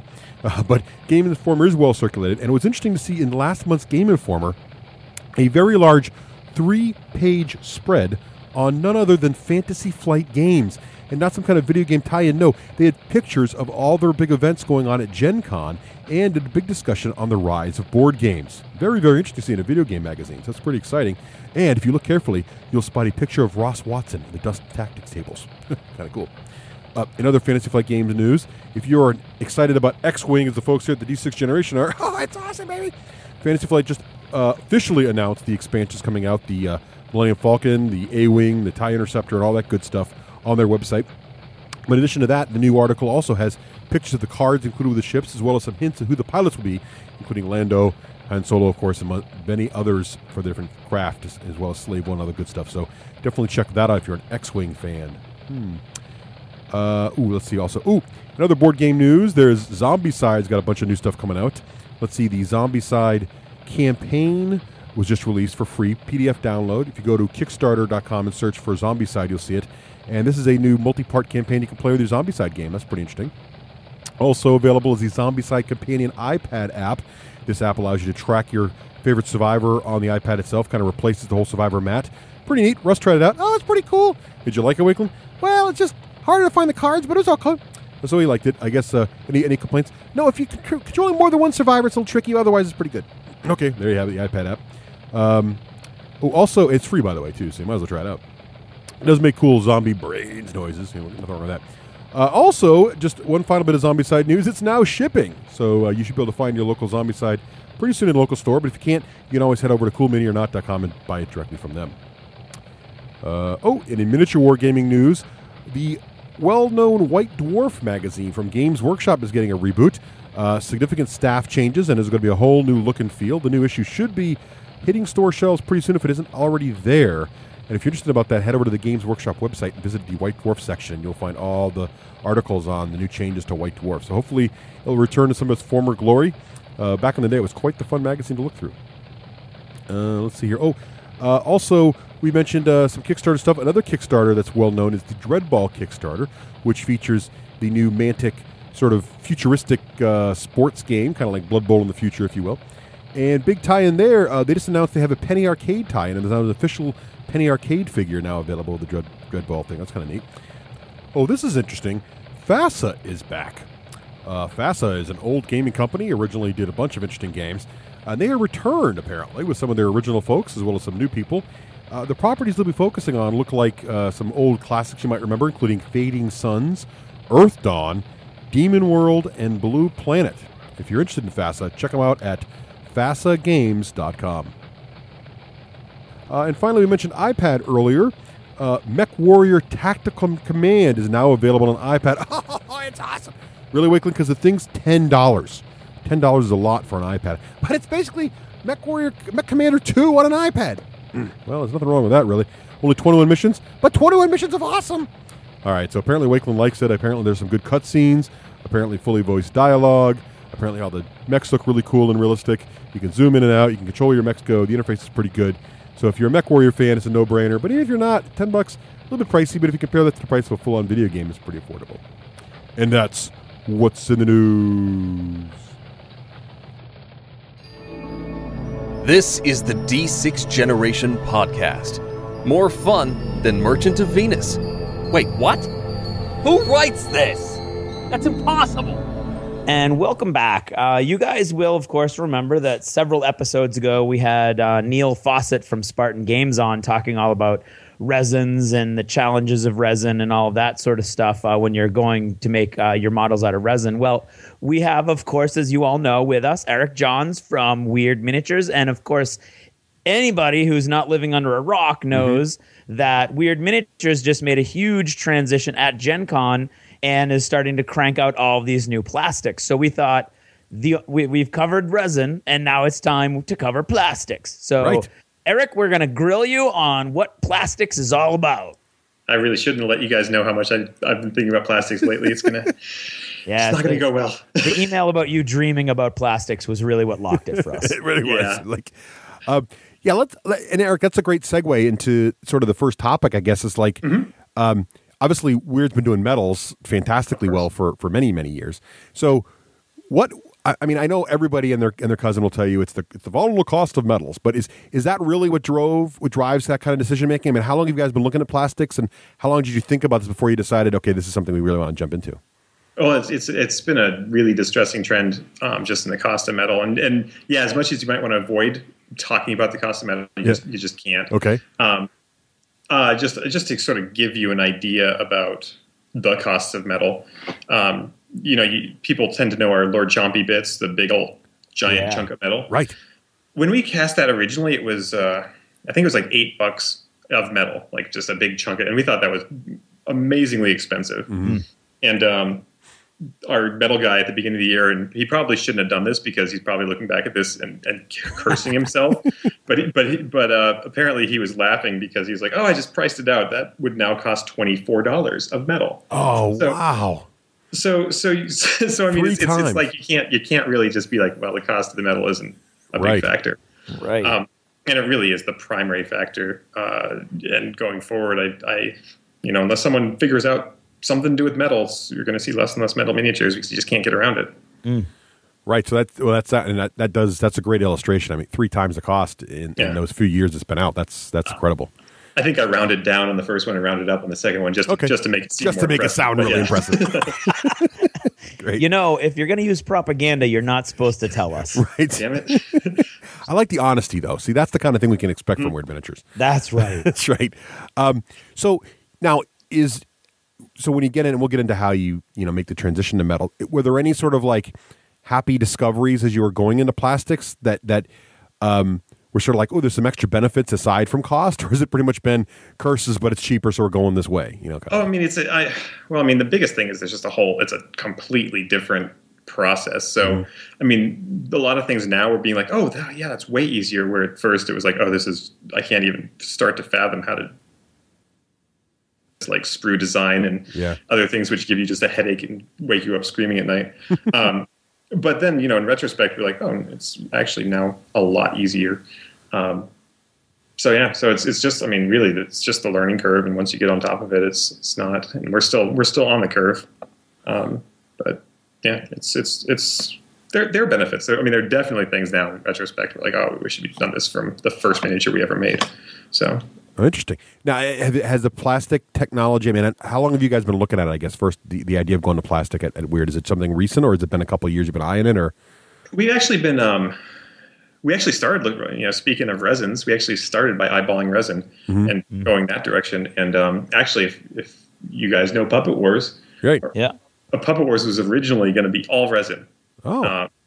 And then we got a box full of resin puppets, and they were in 17 pieces inadvertently. Right. So anything that would break, and there was flash everywhere. So we're like, yeah, we can't really use it for that. And actually, if you look at our some of our avatars, we still have resin pieces, chunks, big pieces in there are resin. So there are advantages to resin as well. So yeah, it's really been a year and a half since we really started looking at it seriously. Yeah. But really, once we ruled out resin is when we seriously started looking into plastics. I can imagine resin being tough. I mean, it works great for a company like Spartan, where they're boats and they're sort of compact, but so many of the Wyrd models have really thin, long wings and little fiddly bits that I could just see snapping right off in resin. Exactly. And that's what you see, like Seamus's body, the big hulking Seamus avatar, right. That was perfect for resin, or like the flame of the big chunk of flame underneath the Sonya avatar, perfect for resin because nothing's snapping off. Sure. You get good detail. But yeah, once you start going smaller, it's a brittle material. Right. Right. So okay. So you looked at resin, and that was sort of unfortunately for most of what you guys do, that was a no-go. So then you started looking at plastics. Now, has plastic technology changed a lot recently to make it a more viable option? And the reason you didn't look at it at the beginning, or was it just most of your initial sculptors and your production guys were all familiar with metal, so that's how you started? Well, I mean, pretty much if you go to resin or if you go to a PVC plastic, which was another option on the table, you don't have to change your processes. You can still use your physical sculptors. You can still use your mold making technology, and it's just that type of material. So you can still use your existing technologies, and really not have to reinvent your wheel that which is driving your machine. Sure. Whereas once you go into the polyethylene, polystyrene plastics and injection molding and big chunks of milled aluminum, it's a whole different ballgame. And yeah, when we were looking at it, we as a company had been sort of looking around at decisions other companies had made and the advantages and disadvantages of the different materials, and we decided that the advantage of this harder polystyrene-based plastics were the way to go, and so we went about reinventing our wheel. Now, Eric, can you walk us through the process of the first steps of the transition? So you've decided to take the plastic, but now you've got all these models in metal, and your designs are continuing to be made. Is the design process itself the same when you're making for plastic versus metal? It's actually remarkably similar because it all starts with art. It all starts with, we have a line guy who does a bunch of line art, and the biggest difference from the start is that that physical sculptors are more comfortable kind of improvising, it seems like. So you just kind of give them a picture and they just do the back and you don't have to worry about it. You're like, oh, cool. You threw a knife on the guy's belt and, whatever. Whereas, we started sending these to digital sculptors and digital sculptors will look at it and be like, what does the back look like? So we went back to our line guy and said, hey, how about drawing backs of everything now? That was really the big difference. And, originally the digital sculptor was like, hey, could we have tops and sides too? And we're like, no. Wow. I actually don't like them. So yeah, that's the biggest difference. But otherwise it all just starts with me and Nathan chatting about what something to look like. Okay, so your art is in the process of constantly being made and updated, and I'm sure you've got all kinds of stuff in the pipeline. You've decided to go into plastics. What are the first steps? Did you start with one model, or where do you go from that decision? Yes, we've decided we're going to go to plastics. What's next? Well, it's funny enough. I actually returned to Puppet Wars. Oh. We tried out our resin with Puppet Wars, and we tried out our. We were like, well, these are puppets and they're tiny, so we need a different size of base. So we got a custom base made for Puppet Wars. And that was our first sort of interaction with that company. And, it was a different process. There's no art. I kind of had to just talk it through with them, and we got a base. And then we got, 100,000 bases. And we're like, yeah, that's a pretty little process. And so it really, really kind of goes back to Puppet Wars with both us testing out resins and plastics. And we sort of learned the process and learned what the costs involved were, and sort of the rest is history. So I guess when you're breaking down the model, so there's let me just make sure I'm understanding right. So the line artist does the visual, right? You get the idea what the miniature is going to look like front and back. Right. And then your 3D modeler comes out and he models the perfect sort of three-dimensional inside of a computer image of the character that rotates, and you can see exactly what it's going to look like, right? Now, ideally, yes, it comes out perfect the first time, but right. So after they get it in the computer, how do you break it down into the little parts that are going to go on the sprue? How do you make that call? Well, that is one of the sources of frustration in the learning curve, because they like to be like, okay, well, we just broke it down and here's your parts, and we like to be like, no, those parts don't need to be separate. Please put them back together. And that's actually what happened at Gen Con. We got a miniature, and we're like, wow, her face is not part of her head. That's not what the call we would make. I'm not joking. That's what happened. We're like, wow, that face is not. It's about the size of a baby's pinky nail, and you need to glue it onto someone's head. Now, who was that? Misaki? That was the Oiron. Oh, okay. That's why we had them there, and they weren't for sale. But so since then, we've sort of revised our process in the last few weeks, where we get to look at things closely before they go into production. But yeah, so it's sort of from a plastic molding standpoint, they like to break it down as many pieces as possible, because you can't, with these plastics, you can't have undercuts. It just doesn't work. So the more they break it down, the more pieces they can get with preserving their quality 3D digital. Whereas we're constantly like, you can compromise a little bit to keep the face on the model. Right. So is it a balancing act between, I guess the considerations are, one, they want to break it down to the point where that it's the most efficient injection process as possible, right? I guess, and then the balancing act against that is, well, what is it going to be like for some poor gamer to try to assemble this guy? Is that sort of right? No, I might have missed. Now, it's the people who are doing the molding and making the plastic moldings that are making the call to how many shapes to break it into? Well, we got lucky. The plastic manufacturer also has a digital sculpting studio, so we sort of with that. So it's all sort of one entity that we're dealing with, and they're very friendly and they do a great job. Just there's some tug of war there, definitely. Oh, I get it. But there are big advantages because their lead sculptor is both amazing, and she also does the sort of cutting up and sees everything. So she knows how to sculpt so that it will mold well.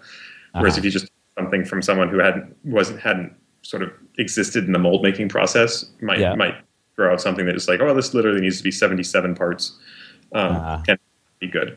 But yeah, I mean, but there is a third sort of variable that all those. And thinking back to old plastics, and I think back to Games Workshop orcs and grots and things like that, where literally where there should be an undercut, there's just a big sort of solid chunk of plastic with no design on it. Right. So that's the other sort of consideration, is you don't want that as much as possible. Right, because you're paying for plastic you're not using, right? Is that sort of the idea? It just doesn't look that good. Well, that too, right? So, I was going to say, it looks like a big giant blank space. Exactly. So does this whole process, does it end up taking about the same as it would have taken to do a metal model, or is there more iterations? Does it take longer, or do you feel like over time you'll get faster at it and it'll be about the same? I think like everything, it's different. Mm-hmm. Each individual model definitely takes longer, but since we're sort of working with a studio with multiple sculptors, instead of, when you have a physical sculptor, they have two sets of hands and they can literally do one model at a time. But you have sculptors that have two sets of hands at Wyrd? That is weird. See, that makes everything make sense. Yeah, that's how we got where we're at. I'm sorry, I digress. Yeah, so the limitations. Each individual model takes longer, but you can be working on about 10 of them at once. So if you have a large project like, trying to do all the models for a book in a short time period, you can actually more efficiently do that. Well, that makes sense. No. So can you go ahead, Craig. Okay. Well, I just had a quick question, because you said that over the last couple of weeks you've addressed some of these issues. And I was wondering, by addressing the issues, you mean the models that hadn't been released yet you'd fixed, or are there any sort of changes to sprues of the models that you've been selling since Gen Con that might happen also? I was curious. Pretty much anything that we didn't like gets sold. Gotcha. And that's actually one of the reasons why, the Rail crew wasn't at Gen Con. And in the end, it showed up and it wasn't up to par, and it was a really amusing mistake. Basically we tell them heights, and they said, and if Mei Fang has these rails underneath her, sort of sculpted on and molded on. So they took her height to be the height of everything plus the rails. So she was she was a midget. So we sent that one back and said, redo that. So there are interesting and fun pitfalls that you just don't ever come into contact with when you're doing physical modeling. It's stuff you don't even think of, just stuff like that. So, Eric, have you been to the facility? Have you seen how it works? Can you sort of describe? I think most of our listeners have heard us talk before about how the metal manufacturing process works. You pour it into the spin molds and that whole thing. Can you describe how the plastic manufacturing process works and what makes it, sort of briefly soup to nuts? How does it kind of happen? I haven't actually been there, but I've heard about it at extensive length. Okay. That's where the dreams came from. The extensive learning of the process of mold making. But I mean, really, literally, it's they take the digital thing and they tell a tiny little drill bit, make this in reverse in a giant chunk of aluminum. Right. And then they hit go, and then 3 days later, your reverse miniature is now in a chunk of aluminum. It's not quite that simple. There's multiple bit sizes, and they have to go check it in, they break bits and all that other fun stuff. But then you just have this chunk of aluminum, which is half the model, and they do it again for the other half, and they fit together at extreme high pressure, and then they inject hot plastic in at extreme high pressure and wait 45 seconds to a minute, and it pops out and good to go. Got plastic. Wow, 45 seconds. So you're pretty much cranking them out. Yeah, once you get now to these, I know we've all heard the stories of that. The rubber metal molds are very, they don't last long, right? They break down over a course of several months or a year, depending on how much you use them for, or 2 years. Is it true that the metal molds for the plastics last much longer? Yeah, definitely. We just to give you an idea, when we would put out any miniature, off the bat we would make 5 molds, just 5 production molds, because we knew they would be breaking down. If you switch between them, they last a little longer. Right. So, and we knew that we would probably go through those 5 molds for just the initial run, where plastic is, the aluminum molds, they pretty much, they guaranteed us that it would be 100,000 pressings at minimum. If it was less than that, they would fix it for free. So compared to 1,000 or 2,000 per plastic mold, right? It's confusing. Metal molds for plastic and plastic molds for metal. Right. For making metal miniatures, it's much less, and you just have to remake that mold over and over again. Now, the other thing I've heard tell, and this may have been several years ago, and it may have changed now, is one of the challenges of plastics was that the initial creation cost of the metal molds was much higher than the creation cost for the rubber molds to make the metal. You're right. This is confusing to say. So, but the initial cost was higher because you're etching into aluminum. Does the computer manufacturing now and all the automation of that, has that lowered that cost some, or is that still really is that upfront investment still much higher than it is for what used to be the metal making process? It's definitely upfront is significantly higher, and it really it's one of those things where 2 years ago when we first started looking into it, we're like, well, it doesn't really make sense. We're not at that place yet, right? But yeah, just due to the growth of Malifaux, we're like, oh, it now makes sense. It has shifted. Well, that's awesome. So do you think that'll mean though there'll always be a place for maybe smaller limited edition models will still probably be metals because it just doesn't, the economy of scale doesn't really work for them? Is that sort of how it's going to work, you think? Or?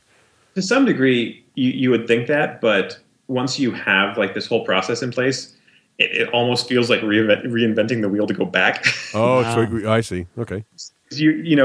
Almost, and you even saw at Gen Con, we had our Santana model and our Mysterious model, and we didn't put out a whole ton of those, and they were all in plastic just because it just sort of got wrapped into the whole production process. And just once you're going, you just sort of have this sort of constant overhead, and just models pop out, and right. Now for instance, the Mysterious and the other one that are limited edition, what happens to those molds? Do they go up on a shelf and then someday you make them again, or I'm intrigued. Is there a warehouse somewhere with all the limited edition molds that's ever been made by every company? I have to imagine there is. I haven't actually, like I said, I haven't been there, but these. I don't know if you've ever held. I mean, the blocks of aluminum are small. They're only 4 inches by 6 inches or something like that. Okay. Yeah. Okay, that makes sense. 70 pounds. Sheesh, if you try to pick one of these things up, not quite that much, but they're exceedingly heavy. So there must be a warehouse that's slowly sinking into the ground, filled with metal molds. Yeah. Molds from all our miniatures. Oh, that's funny. Now, let me ask you this: since you've been working with the plastics for a while, is there? And we talked about how the models. One of the design considerations when you're working on the sculpt, or the concepts of the models is how are they going to cut it up? But do you feel more? I don't know if liberated is the right word, but is it more freeform design when someone's drawing up a new model concept with plastic, or do you feel like there's certain limits? Like in the initial design process, based on the final material, is it impacted? Can we do bigger wings than now that it's plastic, or do we have to keep them smaller? Can we do as fine of a bit as as small of a tail as we can? Right. We could with metals. What are some of those issues you found between the two different mediums? Or the stances of the models? Yeah, is any of that impacted? Yeah. Well, it's a big challenge. It's the answer is both no and then yes. Originally, I think everyone's probably first experience with plastic miniatures was those second edition Warhammer Battle Orcs. Yes. Yeah. One pose. Right. Pretty much you never want to step on it because it would puncture you through your foot. And then you guys got used to it. People are like, oh, you can't do too much with plastics because, it's two pieces of metal coming together. There's no dynamic you can do with it. And then there was the advent of plastic glue, which is amazing. Right. And so then once you sort of hang them up and you can really get dynamic because this glue just bonds it so tightly. And the parts are just so light that you can have big wings that don't knock your model over instantly and snap off and fall off the table and stuff like that. So there's a ton you can do once you start sort of thinking outside that Games Workshop first orc sort of mold. Like it has to be one piece. Outside the mold, I see what you did there. But yeah, so once you start thinking about it, yeah, you can really get dynamic and I just carried around the Yamaziko model that we put out at Gen Con because it just made because I'm like, we can't do this in plastic too well, or in metal too well. But came together nicely in plastic and like the spear she has stays straight, whereas I don't know if you've played with like metal swords, they don't stay straight for long, and then when you try and straighten them out, they get worse. And the paint chips off, and right. Stick you. So is it fair to say then you think the plastics in the end are more liberating once you sort of, from a design point of view, is sort of what you can do once you get past sort of the initial challenges of how do you slice things up and stuff? It is. Once you get past that learning curve of what you can do, we just chuckle when we think about trying to start sort of redoing avatars down the road in plastics because they're going to be in a way we just couldn't do with metal. And let me ask you this too, because you see a lot of companies when they switch over to the plastics, immediately their box sets they switch from an individual box for each variant of a particular model to a single box with all the variants on an extra sprue, right? I'm thinking of the GW vehicles and the Privateer Press War Jacks, where now there's 3 different jacks in a box and you just pick which weapon you're going to put on it, kind of thing.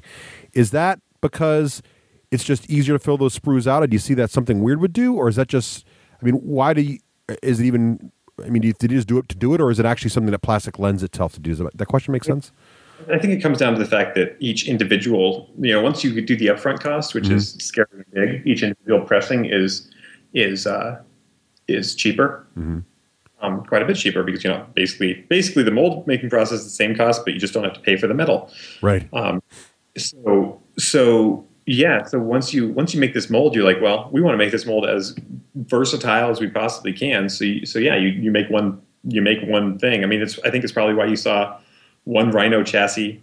I go back to Games Workshop for so long that all the different tanks were, and it took a long time for them to update because sprues that size are extraordinarily expensive. Right.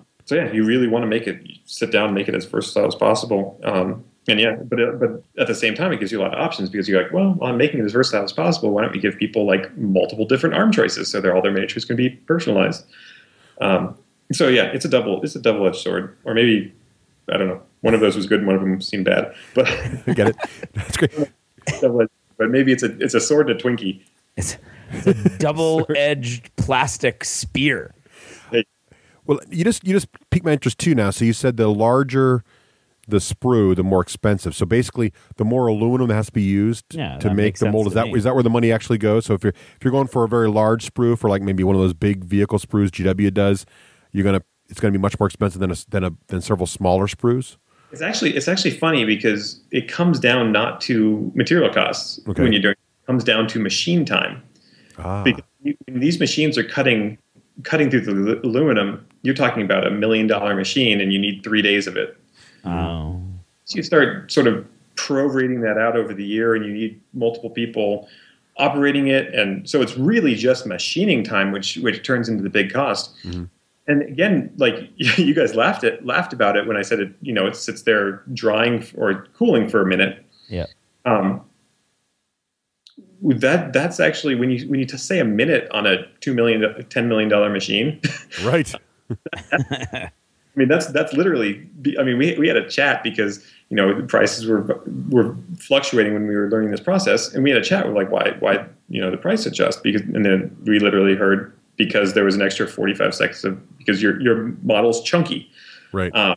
There's an extra 45 seconds of cooling time, and that just adds to the cost of your miniature. So really, a lot of the costs just come down to machining time. Well, that's really interesting. So when you're designing and let me ask you this, just as a very creative person, obviously, I know you're an artist, you come from that artist background, and Wyrd's very into their imagery. Do you guys conscientiously sit down when you're designing something and say, back when the metal models, this is going to use too much metal, so it's going to be too expensive, or is it now with plastics, that particular configuration is going to use too much machine time because it is too chunky? Does that enter your heads, or is it pretty much just let your mind flow and then see what we can do at the end? Or how do you guys approach that issue? It really does have to factor into it. There's a ton of times where, the artist would come back with a great piece of art, and I'd be like, there's no way we could ever turn that into. It's going to cost $85.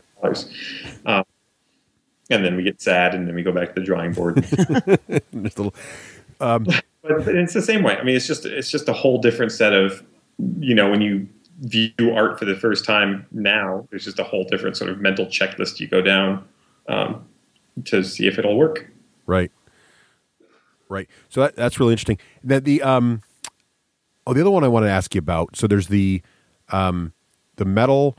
Oh, I just lost my question about the. Craig, you got one real quick? I got to rethink of my question. Mike. Well, I think this question is relatively easy, Eric, but I'm going to ask it anyway. So I'm getting the sense that from now on, all of the models that are going to be coming out of Wyrd are in plastic.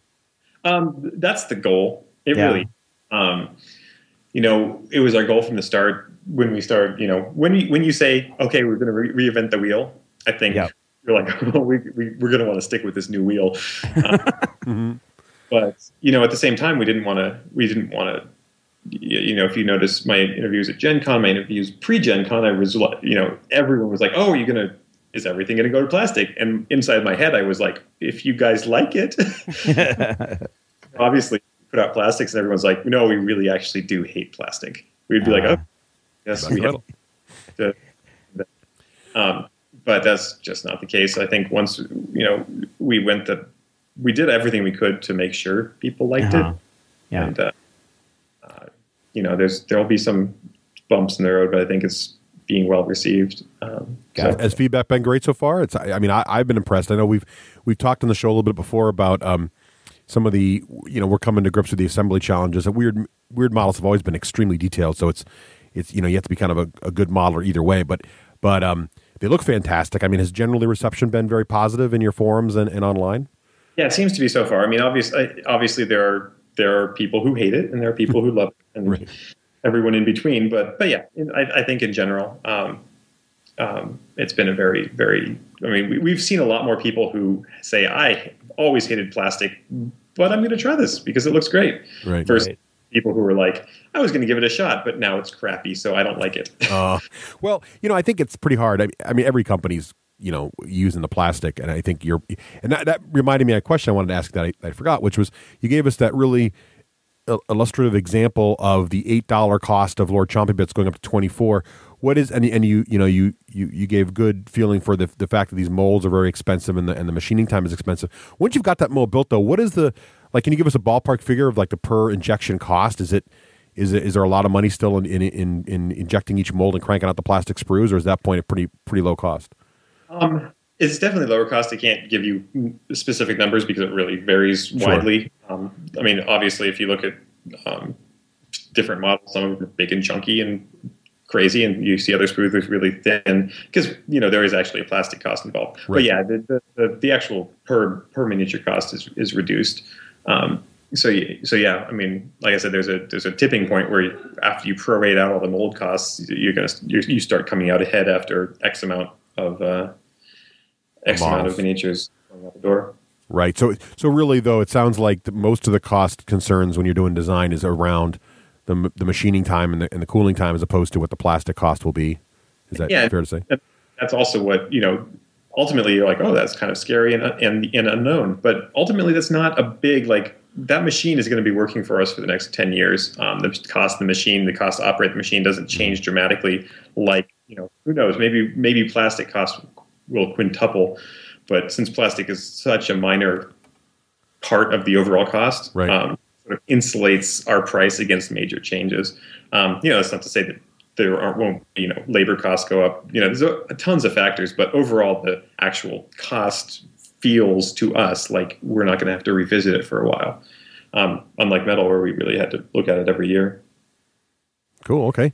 Go ahead, Craig. I'm going to go back to my little thing again because I'm just curious. So I would assume then there's sort of a timeline, or not that you'll tell us, and not that you should, but just to know there's like a structure that you guys are putting in place to slowly transition existing models into plastic as well. We definitely have a plan, and the plan is so top secret I can't even mention that we have a plan. Say no more. We know nothing of this plan. There's no plan for the plan, right? There's no plan here today. Got it. We're looking into it. It's not terribly a secret once I start talking about. And it's just obviously everyone likes new things, new sculpts they master, and they're important miniatures. So right, we're looking into it. And now, would you go with a transition like just with the same design, or would you go with, like you say, alternate sculpts? Oh, or is that part of the dastardly plan? Have I ever just dialed it in and redone something the same? It's an excellent point. It's a good point. I shouldn't have even asked it. I apologize. You deserve my best, Eric, and that was not good enough, and I apologize. I like it. So yeah, and is Wyrd looking at the option too? I mean, I'm sure the answer is going to be yes, but I'm going to ask it anyway because I'll get emails if I don't. So basically, are you looking at the idea of having, Craig pointed out that if you were to redo them in plastics, obviously you'd probably do alt sculpts just to make things interesting. But are you also looking at the idea of different options for particular models, like the thing I alluded to earlier? Or is that, I know Malifaux is not really designed for that at the moment, but it could be, or different variants in the same box. If you look at just the stuff that came out at Gen Con, lots of things had multiple arm options. I didn't even think about it. You're right. You're right. Actually, I didn't even catch that. You're right. I only got Mysterious as the new plastics. Craig got all the other new hotness. So I did. I didn't check it out. I should have. I apologize. And I looked at all the options and I went, I got to go with the box. And I went with the box on all. Where's your sense of adventure? Come on. I want the guy flipping the coin on the back of his hand, and I want the guy with the big giant piece of chunk of wood, and Well, so. The chunk of wood is pretty much a no-brainer. That's my. That's what I thought. I made the guy like 7 times, and every time I look at him, and I'm like, I still got to go with the chunk of wood. So, Eric, I have to ask you about the new. Well, I got you. I don't know if this is related to the new Wyrd Plastics initiative, but you had at Gen Con, you showed off those new translucent colored plastic bases. We didn't show them off. That's when they hit the market. Well, that's what I mean. You were selling them, and you sent us some samples to give away on the show, which is awesome. Thank you very much. And they look great. I was looking at them really closely. So, are those something you guys are manufacturing yourselves? Is that it is? And if so, what's the because most of us glue our models to our bases and prime the models on the bases. So, what's the approach to the clear bases? What's the thinking there? Well, here's the thinking. They're kind of neat. They look cool. Like if you put like one of our base toppers on them, you just you end up with like this kind of neat ring of color around your model that really differentiates it, make it stand out. Yeah. It actually kind of goes. I like it because it goes back to like my StarCraft days where you select something and they glow. Oh, I get it. Okay, yeah. That's the geek in me. That's the 10 years ago sitting up late at night playing StarCraft and memory coming up and warm feelings and things like that. Right. But more than that, and this is something that you probably won't have heard anywhere else, is that we're working on all our base toppers coming in plastic too. So they will literally just in there. So you can glue your model to the base topper. I get it. All right. I was trying to figure out how to do this. Now I get it. The clever I'm having plan. Some issues with my plastic guys and my resin bases. There are clever master plans going on over there. He's not telling us about. He just told us about that one. I had no doubt. There was clever plans galore. That's awesome. So it's kind of cool though, because now you could go with. I think what's also neat about this. Now I could make my guild crew be the purple translucent base crew, and someone else might do the red ones, and that way my models stand out more too, which is pretty slick. I think they look great. They look really cool. I was just trying to figure out how to make it work and still not paint over my base. So now I know. there is that, and yeah, there was that missing link that been released or talked about yet. Very cool. That's neat. They look very cool. So that's good. So, and is that part of the same? I mean, are you using the same manufacturer to crank that stuff out, or is it just a happy coincidence it came out at the same time as the plastics? Manufacturer. Oh, cool. Okay, that makes sense. Very great. cool. So this is a little side benefit. Can you give a couple examples before we're out of time here? So, some examples of some of your favorite things you were able to do now that you guys have done plastics. Was there a particular sculpt or whatever you're most proud of that this is really something we could never have done in metals? Well, I already hit on the Yamaziko thing, and I mean, I don't know if you saw me, but pretty much the entire Gen Con I was running around with a smile and like bending over her ear, watching it sort of twang back in alignment, and people with it, and just sort of having fun with this sort of miniature bit that you could never do in metal without having a permanently bent out of shape thing. Yeah. So that's, I mean, you really can get finer with finer detail and not have to worry about that detail kind of getting screwed up. And that's another thing that I really haven't hit on in metal. Literally, when you get metal from the metal manufacturer, you get a giant box with 1,000 miniatures all shoved in it. Oh, wow. Which is why when you look at a metal miniature, you might be like, there are some, this ridge has a little nick in it. And that's because its end was jammed into that ridge. And you just don't get that with plastics. I mean, they stack nicely, they fit, nothing's rubbing against one another. So you get fine detail, and your fine detail stays nice and fine throughout the whole process. Let me ask you this as part of the process. So when you're doing boxing and stuff, I'd imagine when they send you the metals back or whatever, are they at least sorted, or do you get a giant? I mean, are they sorted by type at least, so you can kind of parse them out, or are they all just in a big jumble and it's a thing you don't have to worry about with plastics? Well, here's the thing. Ideally, they're not in a big jumble, but right. And then sometimes you have people who just hate life for about 3 days sorting them out. Oh, yeah, right. That is another pitfall that you get to avoid with plastics. Yeah. Right. That sounds good. Happy employees. Oh, let me ask you this, too. Have you found that the error rate is lower on plastics? Because I know something will fall off your plastic sprue. But overall, yeah, I mean, you don't have to rely on people being like, okay, put one of these, and one of those in this box. You just throw one sprue and you're good to go. Yeah, is it true of the casting process as well? Does it generally feel like that casts are more reliable in plastics, or because I know the metals when you spin them sometimes it doesn't fill all the way in and you got to redo it or whatever. Yeah, because like I said again, it's it relies on spinning to get all the bubbles out, whereas with this plastic it relies on extraordinarily hot pressure. Yeah. Which seems to do the trick, and that's one of the big problems with resin. Going back to that, is that again you're just spinning it, and resin likes to hold on to bubbles even better than metal does. Right. So you get to avoid that with plastics largely. There are some other pitfalls, but yes, smaller ones. Now, one thing I think Craig was talking about last episode, and I wanted to bring this up too, is it feels like, to me, it's trickier sometimes. I mean, have you guys looked at the issue of assembly instructions being included in the plastics? Do you think, have you been getting feedback that people have a harder time figuring out how to put the guys together? I was going to try to be a little gentler about this question. Just throwing it out there. People are going to email me if I don't ask these kind of hard-hitting, journalistic questions. I just have to go there. No, but have you been getting that kind of feedback, Eric? Or have you guys has it been as much feedback, or is it about the same as you get from metals? People get confused. I mean, we will never get more feedback than the why the heck is Sword Victoria's hand so small and why'd you cut it there? Right. And if you've ever played with that model, you've probably glued her hands back on 75 times. I've only glued that hand on twice. I would like to point out. Very kind with your Victoria. I'm just being honest. But yeah, I mean, it's about the same. The biggest thing that we've had to deal with is that if you look at the sprue, sometimes it's like, you have a 4 inch by 6 inch size, and that's our standard size for our bigger sprues. So pieces kind of get puzzled in, and we sort of puzzle in as many pieces as possible. So the pieces for the same miniature don't always sit right next to one another. Right. And that was the biggest complaint, and one we had to really kind of look into in more depth, and we're looking at finding color coded maps of the sprue which let you know which miniature is what. And if you look at our sprues, they also are number, like a model will have a number code. Right. So that's the biggest complaint. The actual putting it together. I mean, I think typically I've just been like, try plastic glue, and people are like, oh, that solved it all. Yeah. Because of stuff. So yeah, it's about on par, and we're dealing with it best we can, and it's just similar to how we questions. I think they're fantastic. Go ahead, Greg.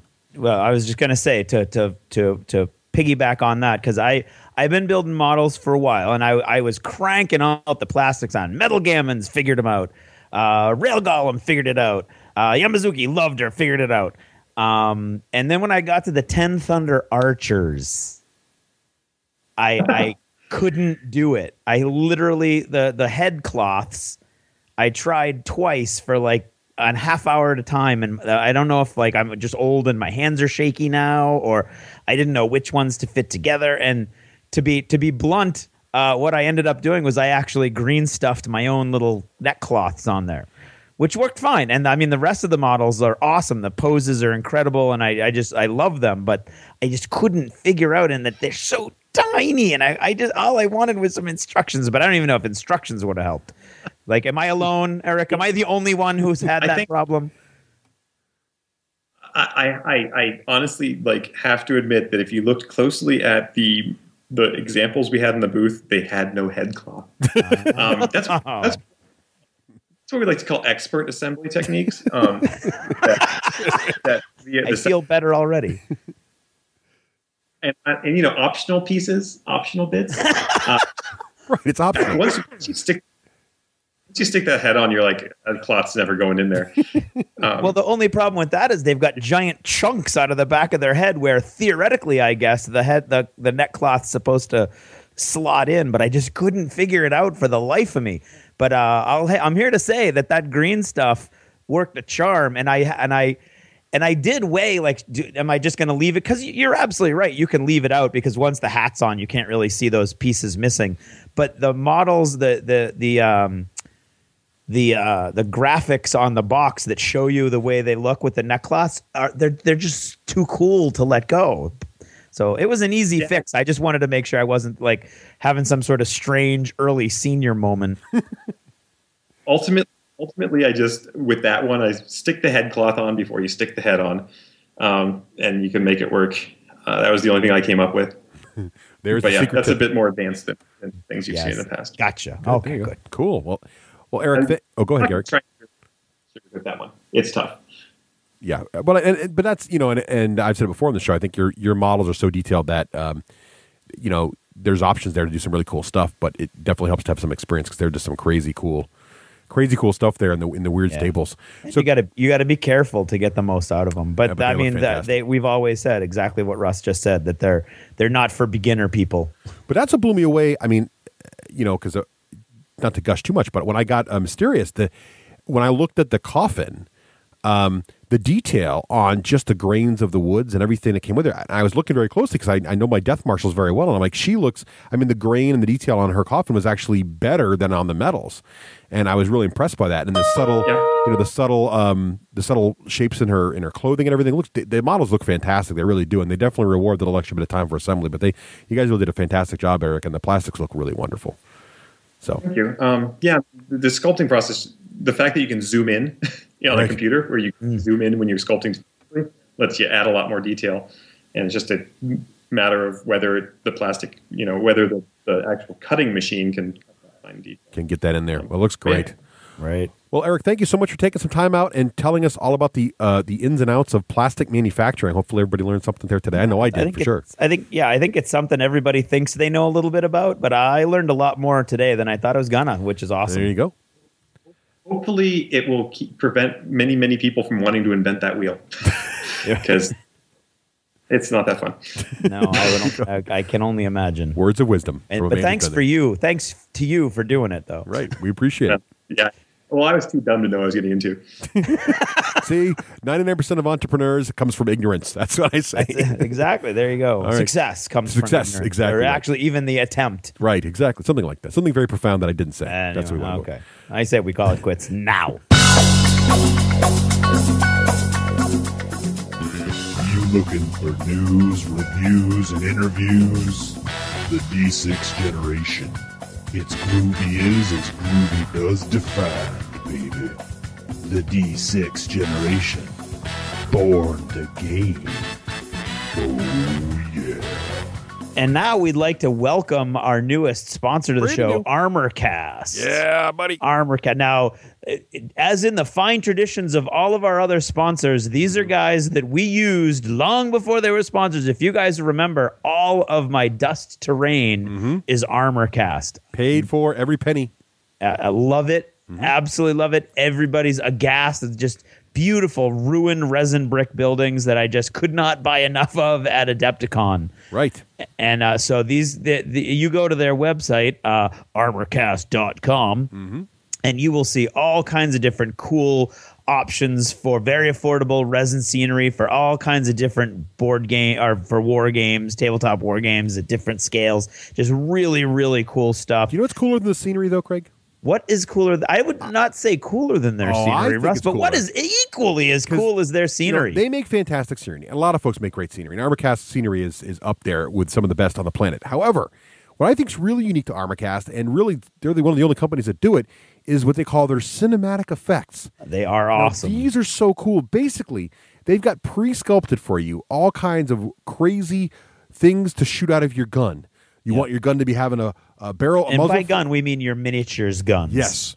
You want some muzzle flash? They've got different kinds of size explosions for that. You want a missile shooting out with a smoke trail behind it coming out of the launcher? They've got or that. flames coming out of a flamer, Right. or acid and bile coming out, or my personal favorite, the hamster missile. Exactly. You want backwash coming out of the back of your missile launcher? All that's there. They got all that stuff. You can kick your miniatures up to notches that are unbelievable.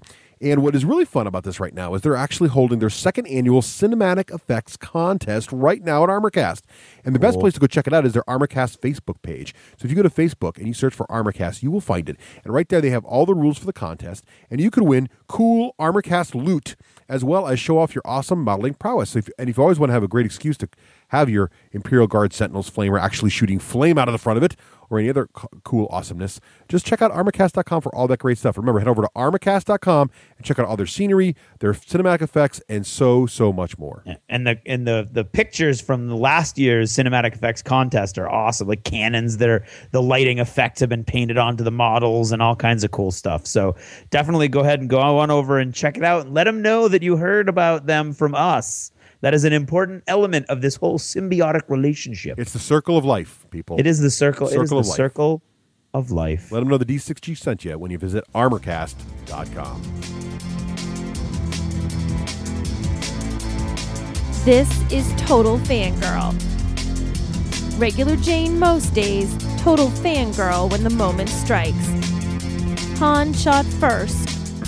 Starbuck is a guy. And Lestat, now there's a vampire.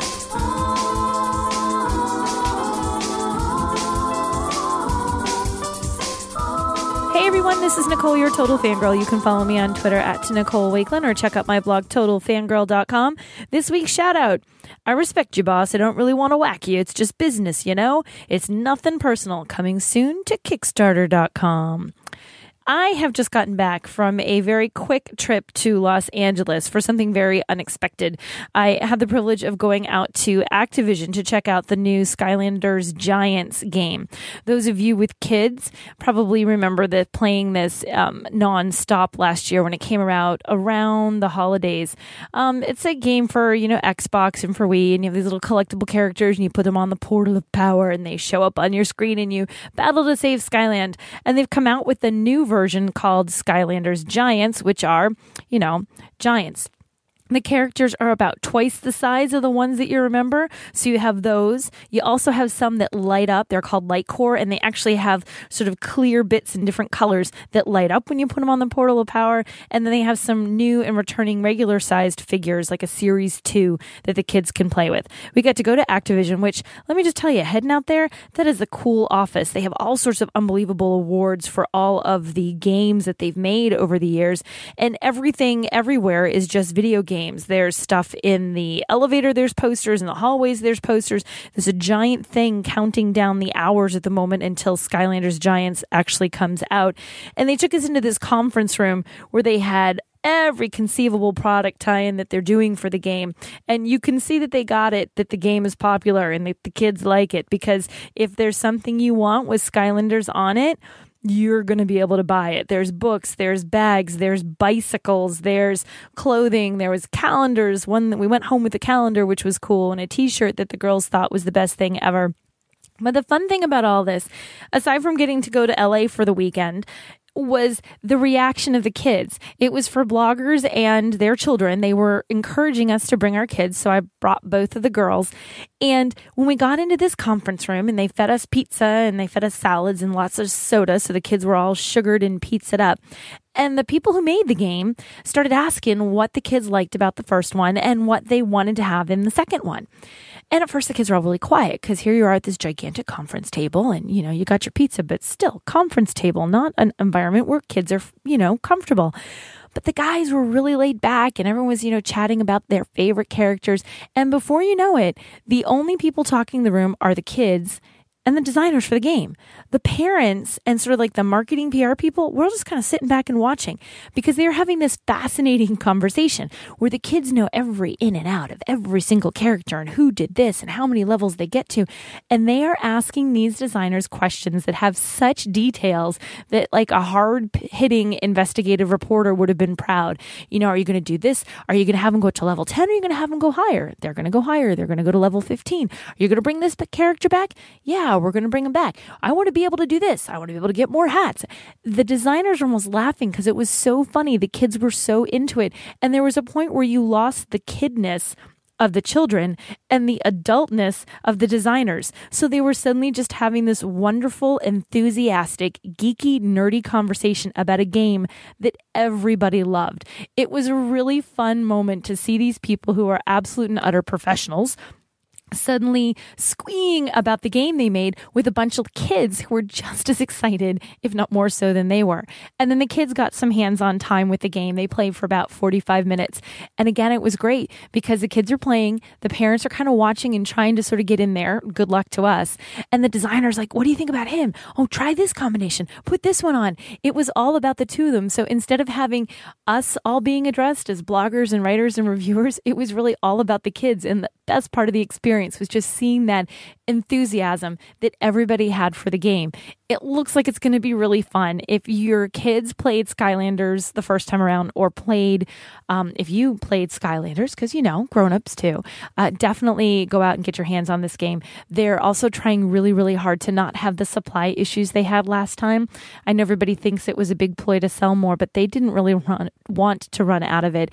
I think they said they just completely underestimated just how well received and how popular it would be. So they're trying very, very hard to not have this happen and have everybody be able to get the characters that they want.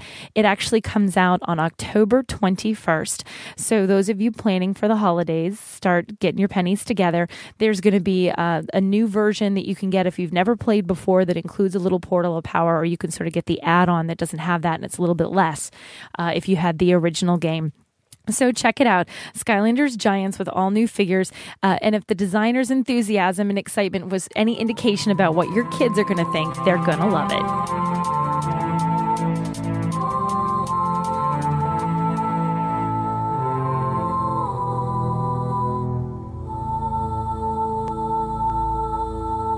Hey, Craig. What? What? Craig, do you know who's been bringing the war to your door since 1999? Well, I think Vic is at my door right now. He is. Vic from the War Store is bringing Vic us the awesome Viking. gaming. And make sure you go to thewarstore.com, not warstore.com, because you get some you crazy don't want to buy any handbag. purses. Yeah, right. I don't know what that's about. I want bags of war-causing stuff. And you know what's coming up? Let's say you wanted to see the War Store in action, you know, and let's say you lived in the all greater of its glory, if you will. Let's say you lived in the greater New York area, you know, New Jersey, New York, that whole area. And let's say you got nothing going on in October, and you're thinking, I want to go do something fun. I'm a gamer, right? I wish there was a con in my area in October because I got nothing going on. Well, good news, excuse me, the War Store weekend is right around the corner. Yep. It is.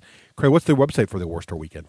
The website for the War Store weekend would be thewarstoreweekend.com. I know, right? It's October 26th through 28th this year. Yep. And they're going to be doing all kinds of fun stuff. There's tons and tons of miniature gaming, as you might imagine, from folks at the War Store.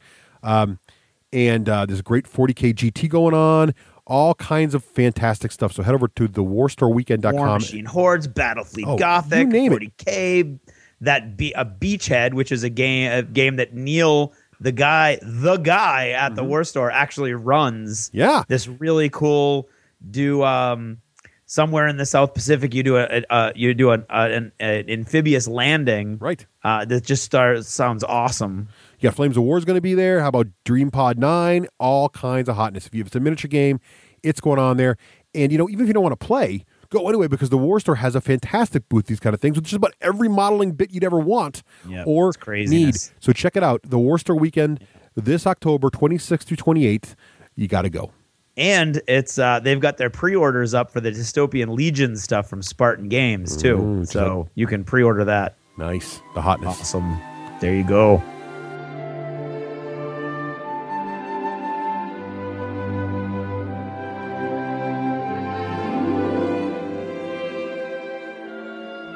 One simple thought this time around: just play.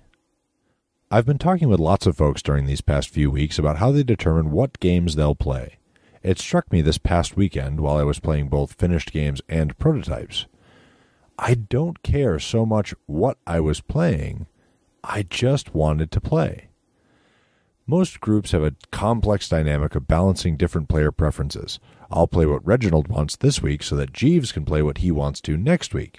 I'll acquiesce to Alfred's request for more abstract strategy games in order to convince him to play more deck-building games with me at another time. I'll join Jennings for a game of bridge only after he's played a round of Eclipse at my behest. And yes, in all these examples, I only play games with right and proper butlers. Players spend an inordinate amount of time and energy determining what to play, agonizing over how to allocate their precious gaming time. Players will use email threads, forums, text messages, calendars, and all manner of other methods to help coordinate their play.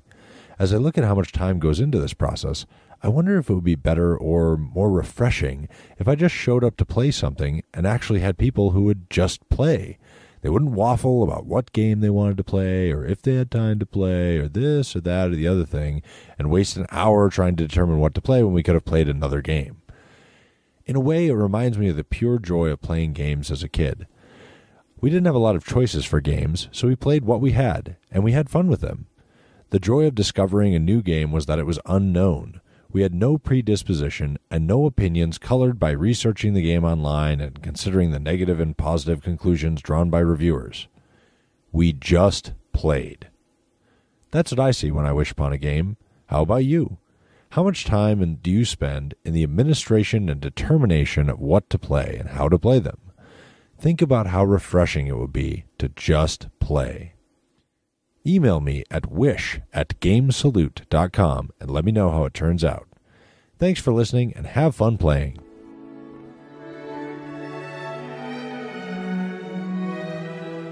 And I think I mentioned before, one of my favorite things about Game Salute is how they help young, starting out, kickstarting game companies, with all the basics. And one of their favorite ones they've just vetted, they're looking at it right now, and this one I'm very excited about, Craig. I mentioned this last episode. Story Realms. Looks really fun. It looks awesome. This Kickstarter is a RPG designed for the whole family.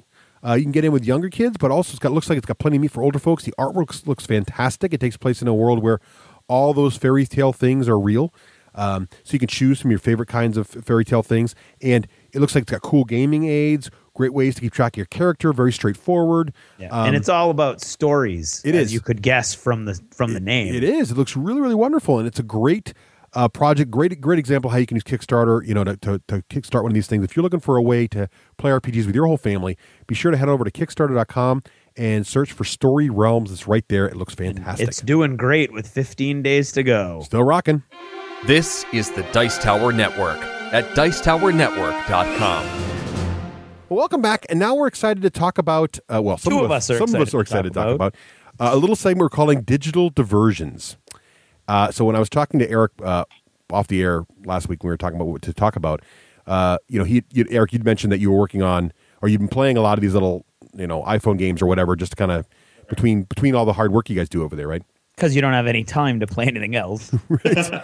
And I was like, me too. So I think it'd be fun to kind of talk about some of these games that maybe appeal to us as gamers in general, and what are we playing, and not just necessarily on the portable devices, but also games we're playing on PCs. There's some really nice light games there too, as well as maybe sneaking on and playing a little heavier game once in a while. Just kind of, what we as miniature and board gamers also find neat about digital games, right? Mm-hmm. So let's see, Eric, why don't you start off? What's the hotness right now that's taking up a lot of your time when you're waiting for a bus or something? I mentioned it earlier, but this Blood Brothers game on Android is actually just on iPhone 2 now, which is good because the other half of the office can now play and now get crushed by my squad of familiars. So how does it work? Now describe the game for us who haven't tried it. I mean, it's a role-playing game in the very loosest sense because there is no choice. You just sort of walk your way through it and it tells you a story. But as you're walking your way through it, you get to collect these. You're a vampire, and so you kill things, and then you're like, oh, look, I didn't kill that one too bad. I can bring it back to life, and it can be my little minion.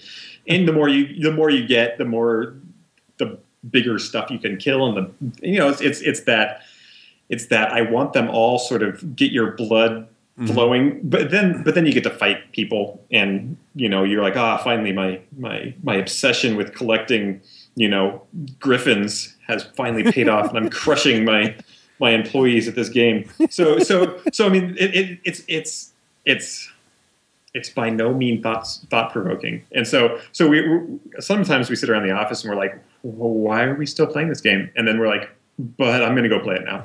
And it's one of those things where you're like, I hate this game. And you look around and three of us are playing it as we're talking about how much we shouldn't be playing it. So there's something there. There's that element of sort of, I got to collect it and then crush people with what I just collected, which is really kind of viscerally satisfying in a way you don't get to enjoy in society that often. Nice. So that's sort of been the big one that we've been talking about. And there's so many games on the phone that are just underwhelming in terms of production quality and that. And this one's, the art's beautiful and the gameplay is fast and simple. And so, yeah, I mean, you can play it while, I don't know, doing a radio interview or co-hosting job. Not that you are right now. You're totally devoted to this episode, right? 100%. Good. Of my time is spent playing this game. Nice. So no, yeah, it's good fun, but it's really quite brainless, and it's literally something you can pull out of your pocket. Blood Brothers for 10 minutes. Now, what do they charge you? And, is it free or is it like $1, or what do they charge for Blood Brothers? It's free, so you can download it and figure out why I'm crazy and why we're playing this game at all. But of course, there's 780,000 different ways in which they tempt you to spend money. Nice. One of which is the joy of crushing your friends at it, I might add. Now, how do you? Which is a really alluring reason to spend money. So do you build up your little force, then go challenge your friend to a duel and fight him, kind of like a Pokemon thing or something, or? Yeah, well, unfortunately, it's kind of random. Yeah. So you're kind of playing, and then it says, "Oh, you get to fight someone," and you're like, "Oh, please be my friend." Oh, I see. And then it's mostly not, but it is satisfying to then get your friend and then crush them when it comes up. But, well, that's cool. And there's actually more reasons. There's actually more times when you're actually working with your friends. So whatever. Nice. Those aren't the fun times. Yeah, that's cool. So, so Blood Brothers. So check that out. So I'll pick one next. Have you heard of? Pick one. Oh, go ahead, Craig. When I first got my smartphone, I decided I wanted a game, and I went through, and the number one game on the day I was looking was a game called Temple Run. Oh, did you like that one? No, it was free, and it was neat because I had never played any of these games before. So I'm like tilting my phone, and it's basically you're like an over-the-shoulder shot of this Indiana Jones-like guy who's running away from a giant band of monkeys that are trying to kill him, and you're just running along these paths. What's that? I don't see how a giant band of monkeys can be bad. No, that part's not bad.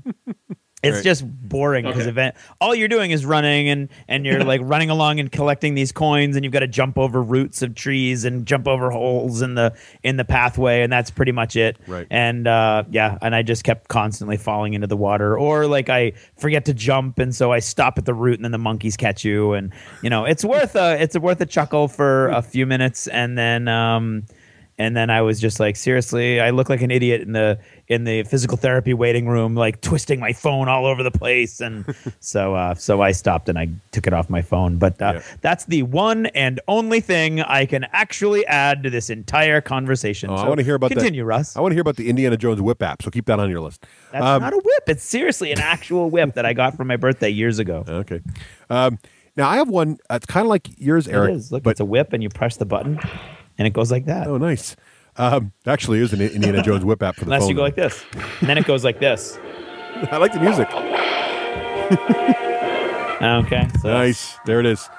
Thank you, Indy. lest there be any confusion. So I like the. There's a game out there called 1 Million, and if you want to search for it on iOS, I think it's also on Android. It's one with all the zeros after it. And this game is basically a very simple and kind of at Eric's point, it's not a pretty game. It's got that little retro 8-bit graphic style.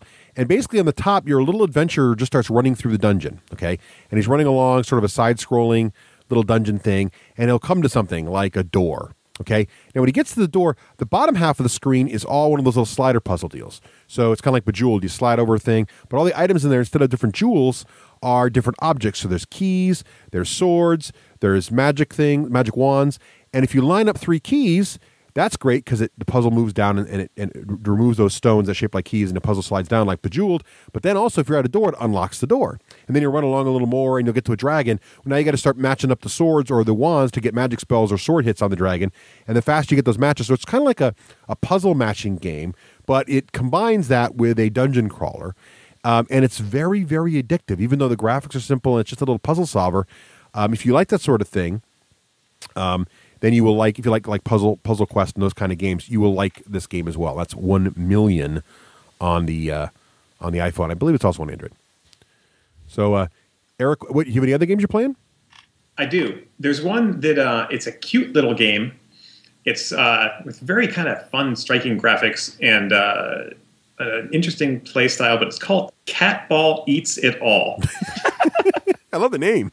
There's a cat, which is actually a ball with a little cat face on it. And I guess to some degree, it's sort of like, I guess the best thing I can kind of equate it to is, and this is just on iPhone and iPad, but remember the very first Sonic the Hedgehog, the special levels where you're like spinning? Oh, yeah, and right. You're like collecting gems and breaking through walls and things? Right. It's kind of like that, but way better. So it's physics based, and you're a cat ball, and you're trying to eat everything, like you do. And there's a dog wall. There's a dog wall that's chasing you, so it's forcing you through the level. Nice. But yeah, I mean, it's really. I mean, the art is really cool and kind of very hip. Nice. The gameplay is fun and yeah, this is definitely one that's a quick and fun diversion and just good to have. Nice. To load up when you need to kill some time. And that's Cat Ball Eats It All. Yeah. Nice. Cat Ball Eats It All. Cat Ball Eats It All. I love the title. It looks lovely. I'm looking at it right now. Just image shirts, and you will fall in love with Mr. Cat Ball. Try it out, Craig. Why don't you play while we're doing the next one here? I can't. All right. I do not have an iPhone. Well, so it's not on Android, right? No, that's I don't think so. It is not. Now, for those of you who are fans of Pitch Car is that game that it's kind of expensive. It's got the big wooden track that you build, and then you flick little discs with little images of race cars on them around the track, and it's just sort of a dexterity game. Well, if you like that game, you will like Disc Drive-In. So DISC and then space drive-in with a little apostrophe after the N. And Disc Drive-In is basically Pitch Car for your phone. So basically you flick on the screen with your finger, and the direction and force of the flick actually moves the disc down the track, and it's got all these crazy shaped tracks, and there's jumping and there's power-ups. But basically it's Pitch Car on your phone, and it has multiplayer over the internet support. So you can actually hook up with a friend and play in real time and try to bump them off the track and all that kind of fun stuff. So if you are a Pitch Car fan, definitely check out And this is on iPhone also only? It might also be on Android. I've never checked, but it might be. It's been better on a while, so it might be on both. Or something like it might be on both. All so right. check that out. So Eric, what about, you got any other ones? What else you been playing? Well, I also mentioned this one earlier. Is in an oldie but goodie is Kingdom of Loathing. Ooh. And if you've never tried it, it's been around for 10 years, and so shame on you for not trying it. But this is not on your phone. Right. This is a PC. This is on in your browser window. Oh, nice. So I guess theoretically, I haven't tried. I bet you could. I bet if you have a good browser on your phone, you could use it. I haven't now, tried that. Is it Flash? Now, have you? I've never played it before. So what's it like? It's. I don't know the technology. I should call those guys. I ran into him at Comic-Con and chatted with them a little bit, but I think it's just all PHP stuff. Okay. Databases but I mean, it's really interactive, and it's a role-playing game, but it's all stick figures. But it's really cleverly done stick figures, as cleverly done stick figures as you could possibly imagine. And it's a really quite engaging little role-playing game where you run around and you increase your moxie and you collect meat and you try and be really cool while you're doing it. And it's it has full PvP. It has full nice. It has guilds. It has trading. It has has everything you might expect from a massively multiplayer role-playing game in stick figure. Nice. Yeah, it's like you start playing this game and you're like, I don't quite know what's going on here. And then the more you play, you're like, wow, there's 10 years of depth here. Nice. And the graphics are, like I said, they're stick figures, but it's really kind of made up for in just the sheer amount of cleverness that these creators have put into it and developed over the years. Because if you don't enjoy the fact that you're like one of the classes is a turtle. A turtle tamer and a seal clubber and a pasta mancer. Wow. So so they're atypical things that you're not going to necessarily see in other role playing games. So that's another one where I said, okay, guys, you go learn this and play it because I need a guild. Yes, that's abusing power, I know, but what's you going to do? Nice. So when we see a pasta mancer master come out from Malifaux, we'll know where you got inspired for that one. Exactly. That sounds awesome. What was the name of that one again? Kingdom of Loathing. Kingdom of Loathing. I'll check that out. And actually, speaking of Kingdom of Loathing, they actually just put up a Kickstarter for a Kingdom of Loathing card game. We get all. I have no idea. So what it is? I just saw it pop up 2 days ago or something like that. But it looks pretty clever. Same sort of art. And if it has anything as clever as the PC game, it's might be one to check out. Nice. I'll have to check that out. I like those kind of old school RPGs. I don't play one of those. Yeah. What are you looking at? I'm looking at the store at Kingdom of Loathing because it's free. Right. And so they ask for donations or buy stuff from their store. And there's all kinds of funny stuff. But there's a bumper sticker that says I, and then the club sign from a deck of cards, seals. Yeah. So instead of I heart seals, it's I club seals. That is, in fact, one of the classes. So, yes. Nice. Clever. My other car is made of meat. Yep. I stole your accordion, and knob goblins fear my moxie. Oh, yes. One of the classes is, in fact, an accordion thief. Oh, that's pretty funny. I'm liking it. I have to check that out. I like it. So, it's clever in a way that can exist for 10 plus years in that form. Yeah. So let's see. So Craig, you mentioned Temple Run. I did. Which Temple Run spawned a bunch of games like it, and one of the games it spawned is actually called One Epic Night. However, Night is spelled Knight. Yeah. Right. And this game is sort of right behind your little knight. And what makes this game fun and charming is the voice acting and just the art style and the attention to detail in this game. But basically, the game opens and there's this knight, three-dimensionally modeled, pretty cute looking little graphics knight standing there in front of a giant dungeon door. And you tap the door and the knight just starts running into the dungeon. And he always has a quippy little one-liner he yells off on the way in, like, oh, another day, another dungeon, and me running through a dungeon, another day in the dungeon, kind of thing. Just going on. And he was running, I could walk, but why bother, kind of thing. So he's running in the dungeon. And as you're running through the dungeon, instead of tilting your iPhone or iPad, you just swipe. So there's basically 3 lanes in the corridor, and you can kind of put them on the left side of the corridor, the middle, the right, or you can swipe up and it'll hop over something. You can swipe down and slide under something. And as you go along, first you're just turning in the corridors. Then there's little piles of gold you're trying to grab as you go along. Then all of a sudden, there's one of those swinging blades. You got to get to the side and slide down there. And then all of a sudden there's an orc. And if you didn't pick up a sword, you got to dodge him. But if you have a sword, you'll chop the orc in half, which doubles your points as you go down.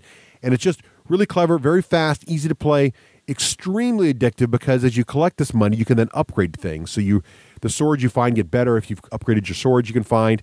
There's mana you can collect, which gives you this little power to run super fast. You'll eventually find the dungeon gets more interesting as you go down. So the farther you get into the dungeon, all of a sudden the walls are getting darker. There's lava, and the monsters get more interesting, and there's gelatinous cubes you get stuck in, and it's just really neat. And it's still basically that over the shoulder temple run game, but the theme and the execution is just really, really well done. And that's One Epic Night. And it's also that kind of game where it's free, but then and this is very common now. The microtransaction games, it's free, but you get upgrades. For you can either earn them in the game or you can pay money to get them quickly. Right? Mm-hmm. They allure you into the fact that you can in fact spend $7,000 on this game. Yes, in a very short order. Yeah, and very logically, they appeal to your logical side. You're like, well, I could spend hours on this game, but you know what? For just $100, I could only spend minutes to get to the same place. Right. That's satisfying in some way. Yeah. Yeah, it's really funny. The writing's really, really well done. And if you like the kind of thing, you definitely check it out. One Epic Night's a lot of fun. And we get a bunch of us addicted here. And it's also got the other addictive part of it. It's single player, but it's all through Game Center. So you can immediately keep your scores and compare your scores to your other friends. And it shows you on the screen how you're doing against them. So it's really pretty funny. And that's another one that is all iPad, iPhone. iOS and iPad, yeah. Yep. How about, Eric, you got another one for us?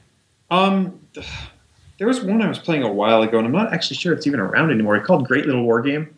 Oh, yeah, it's still around. That's a good one. I played that one. Yeah, that was a fun one that you just boot it up and you kill some things for a while, and then you're done. But, that's been one that's sort of constant rotation on my phone for almost, a year and a half now since it came out. Yeah, that's the hex-based little army one, right? Yeah. Yeah, right. So you have you might have a tank and a guy and a sniper and a rifleman and that kind of thing. Yeah, and I'd like to call it, in fact, a great little war game. It is a great little war game. Yeah, in fact, they just came out with a Great Little War Game 2, and they've got new units and everything. It just came out. Oh, really? Yeah, it's pretty cool. Check that out. You just killed my productivity. There you go. It's really good. Yeah, it's really fun. And that one is available Yes. for the Android. You'll like that one, Craig. That's a good one. Yeah, it looks cool. I think that one costs money though. I think you got to spend 99 cents. Yeah, 99 cents. Yeah. A whopping $1. Cents. Yep. Yeah, I know. Less than the price of a cheeseburger. You can game for hours. Well, that depends on what day you're going for I a guess you're cheeseburger. You go on the right day, you can get two for that money. Let's see. So pennies. I have another one. This one, Eric, I can destroy your entire office's productivity with this one. Have you played Outwitters yet? Wait, what is it? What was that? Outwitters. Outwitters. No. Outwitters, like outwit, but Outwitters with an S on the end. Okay. I was thinking it was a tweet a lot. All right. So Outwitters is brilliant because of how fast it is, which is what makes it so insidious. Mm-hmm. There is no AI for this game. There might be no. Oh, there is actually. Yeah, but you don't care about the AI. You're going to play. It's basically a little tiny hex game. And I think this will appeal to your art side, Eric. The art is very, very well done. And each of the forces, so it's basically factions on factions. There are 3 different factions. They're all hyper cutesy. So there's like a little cutesy, like candy faction. There's one that's robots, and there's one that's another one. But they're all really like cute little unicorn type things. Basically, you got 4 unit types. And you get a certain number of points for movement. But the action points you get per turn can also be used to spawn new guys. So do you decide, do I spawn another guy, or do I spend those points to move more guys? It's very, very fast because the goal is to destroy the other guy's base. So basically, if you're not careful, it'll wipe your base out instantly. 2 players, so you'll do a turn. It's one of those asynchronous games, so you'll move your turn, and then your fellow employee can move their turn, and it comes back to you, and just dings in your phone, says your turn again, and you go back and forth and just kick each other around the home of that. It's a great game. What's also nice about it though is, unlike a lot of other games, this one you can play 2-on-2 if you want to, so you can team up and get 2-on-2, which is neat too. Say it again? Outwitters. Outwitters. Outwitters. Okay, I got to check that out because there's some way to crush the morale of my coworkers. Oh yes, exactly. That's really what I'm looking for. That is a morale crusher, exactly. And you can team up too. So you can, let's say you got the best employee of the month, maybe he teams up with you and beats everybody else up, kind of thing. Oh, good idea. Good fun. And again, only available on iTunes. Sorry, Craig. Russ, you are useless to me. So, how about you, Eric? You got another one for us, Eric? I'm actually poking away at my phone now to see if there's anything hidden in there. A hidden gem? All right.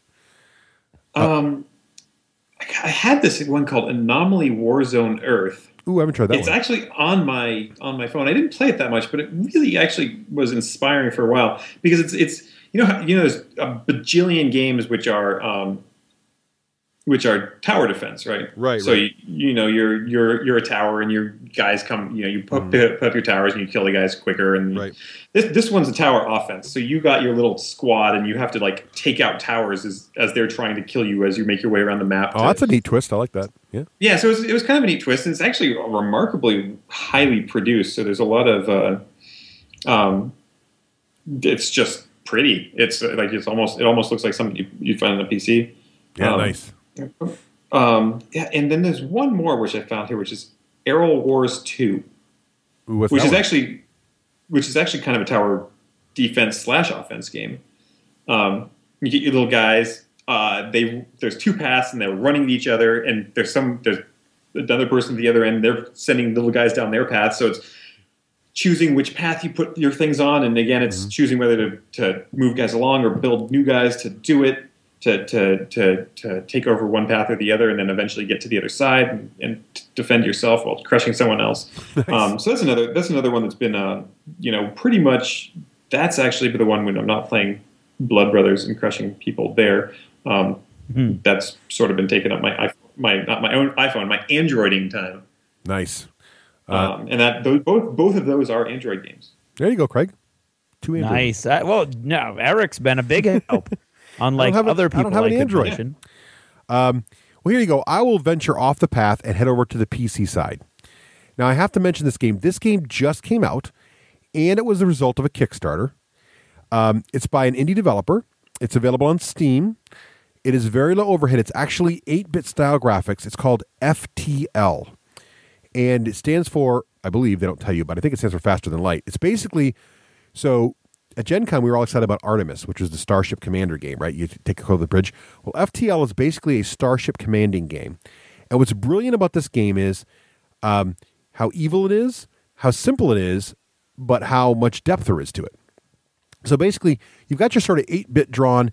Imagine a starship from the top view, and imagine it was all sectioned out where you could see all the rooms. So you could see the bridge, you could see engineering, you can see the weapons control. You got a couple extra rooms that don't matter, but they're there, empty rooms. You got a life support. It's actually right in the title, FTL, Faster Than Light. There you go. See, so I thought I was being all crafty and deriving it, but it's right there for me. I just subconsciously it's right there. It's actually the title of the game is FTL, Faster Than Light. So there's all these little views, and then your guys are all like little 8-bit guys, and you'll have like a captain. You start with like 3 humans commanding your ship, okay? And as you're playing the game, basically the ship will just jump from sector to sector. When you get into a sector, something will happen. Typically, it could say something like, "There's a space station invaded with spiders. Invested with spiders? What do you do?" And you can send your crew over to try to save the space station. And there's a background die roll happens, and sometimes you get something, and sometimes they die. But what's more interesting is when you get to a section, it'll say there's an enemy ship there, and you can fight them. When you fight them, you can use there's power meters and everything else. You can transfer your power to different systems. You can decide I'm going to power up my engines and lower my shields, or raise my shields and lower my weapons. And if you beat the ships, you'll get loot from them, and you can basically spend that on upgrading your ship. And you can upgrade all these different systems. You can make your weapons better. You get really interesting weapons. You can make your little things too, like upgrading your doors in your ship, because you actually manually open and close the door. So if your ship catches on fire, a little fire starts spreading, you can actually try to seal your crew off into a section and then open the airlock doors and try to vent the fire into space, and little tricks like that you can pull off. But then what'll happen is you got that open, you're trying to vent the fire, and your O2 levels are dropping. The bad guys will shoot your door controls and knock your door controls out, so you can't close your doors. You're like, oh God! So you're running around. Then someone will beam onto your ship. And you're like, I got intruders in deck 3, so you're trying to send your guys to the intruders, but you've opened the doors, you can't go through the open. So like guys are dying. And it's just really crazy hectic. And what's really evil about it is it has permadeath, which is basically for old school gamers. It used to be that your games you always died, right? Back in the days of the arcades, you played, you dead, you lost, you started over.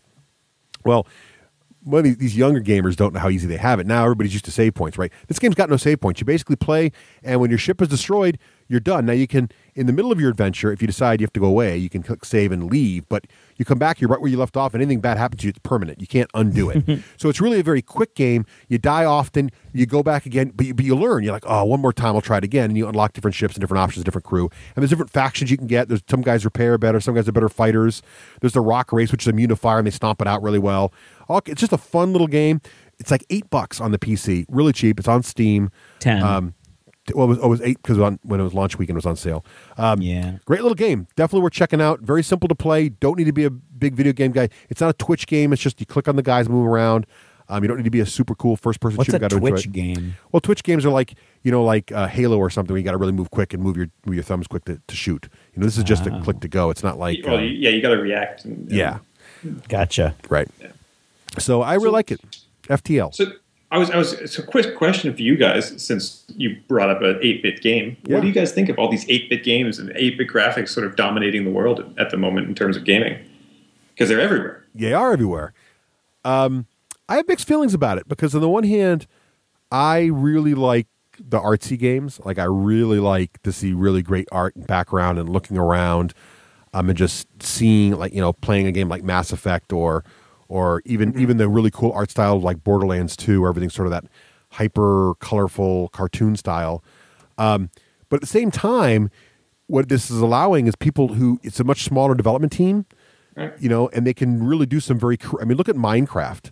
There's a great example of a really brilliant game concept that was executed by like one guy because, he didn't have to be a really great artist. I mean, he's a good 8-bit artist, but you don't have to have the ability to draw a perfectly good face and everything. So I think that kind of stuff, and FTL is another great example of a fun, addictive game where you don't need to have that skill set. And I guess it's retro, but also people like Minecraft's a huge hit, even with people who never played 8-bit games before. So, I don't know. What do you think, Eric? You should have seen it. Yeah. Well, you should have walked around Comic-Con. There was so many square heads. I know, right? Can't get through the hall. Is that what those are from? That's from Minecraft, yeah. Yeah. I mean, and the pick too, right? Yep. You dig. Yeah, the pics everywhere. Yep. Yeah. They were everywhere at Gen Con too. Yeah. But yeah.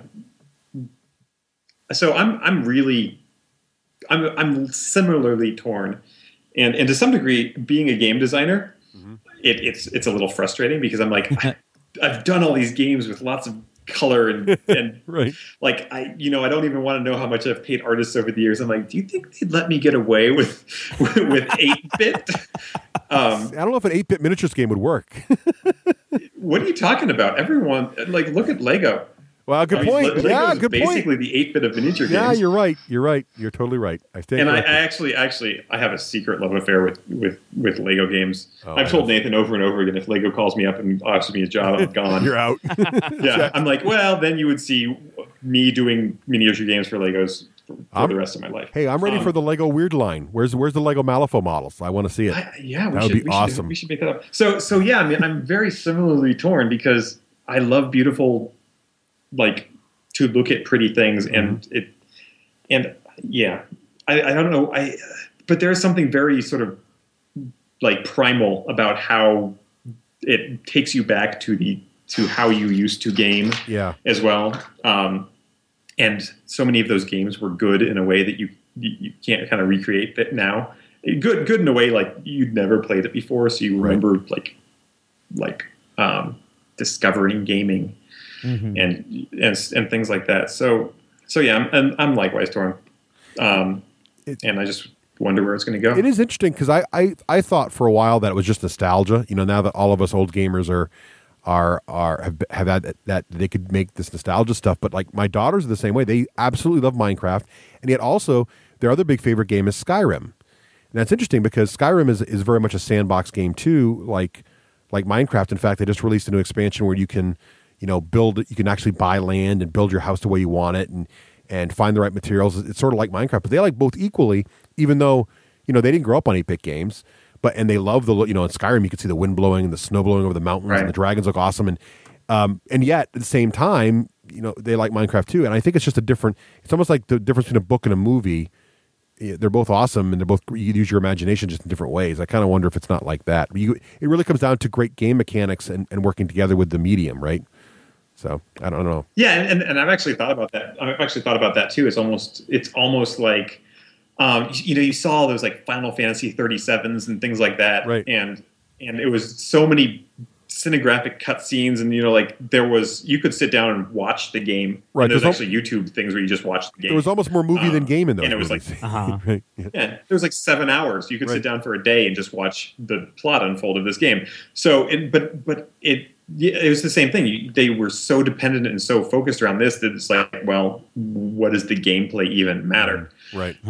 So it's so out of, in the periphery, whereas, it sort of almost makes you feel like if you're doing this, you need to do a good game, because you're not covering it with those cutscenes, 7 hours of cinematographic cutscenes. Yeah. And they have them on the iPhones too. It's funny because like, if you look at games like Tiny Tower, I mean, that's a hugely successful game, and that's totally 8-bit. And the other one, the plane one, I forget the name of it now, Pocket Planes, another great example. Again, it's gameplay first, but they do it in a way, I mean, there's definitely an art style to 8-bit that can look cool and capture. I think it's what's hard about it, because it's like very, very simple lines, but you know what you're looking at immediately, which I think is harder than it probably looks. I'm sure you know. Yeah, I would say there's a I mean, that calls for a talent all its own, sort of, to make it less like it's chunky 8-bit and more of a, like you're saying, Russ, that you look at it, you can do a minimalist design and still have it look really cool. Right. Yeah, and actually, we were talking about one this morning that was up on Kickstarter now, and I just found it. It's called Sea Lark. Yeah. And it's just one guy from Ohio who, it's a neat looking game. It's a great backstory about a guy who is literally unemployed and now is making a beautiful looking game, and it's 8-bit, and he can do it because it's 8-bit. Right. But yeah, I mean, check that out. It's one that caught my attention this morning, actually. Sea Lark. Sea Lark. I'm looking at it. He's already way over his goal, so good. He is already. He does not need your help, but no. But you might want to jump in on it so you can take part. You just may. Right. Well, that's a good segue. Speaking of the two, I wanted to mention a couple games that are not out yet, but coming soon. All of his special stuff's already sold out. Nice. That's good. These two. Too late. Yeah. And 8-bit's definitely making a resurgence, and so are classic games. And I think that's what's interesting, because what people are finding is they want to bring back these classic games specifically on mobile platforms, because everybody's excited about seeing the old games come back. And one of the big ones coming out this fall is Baldur's Gate. Eric, did you ever play Baldur's Gate, the original? Oh, yeah.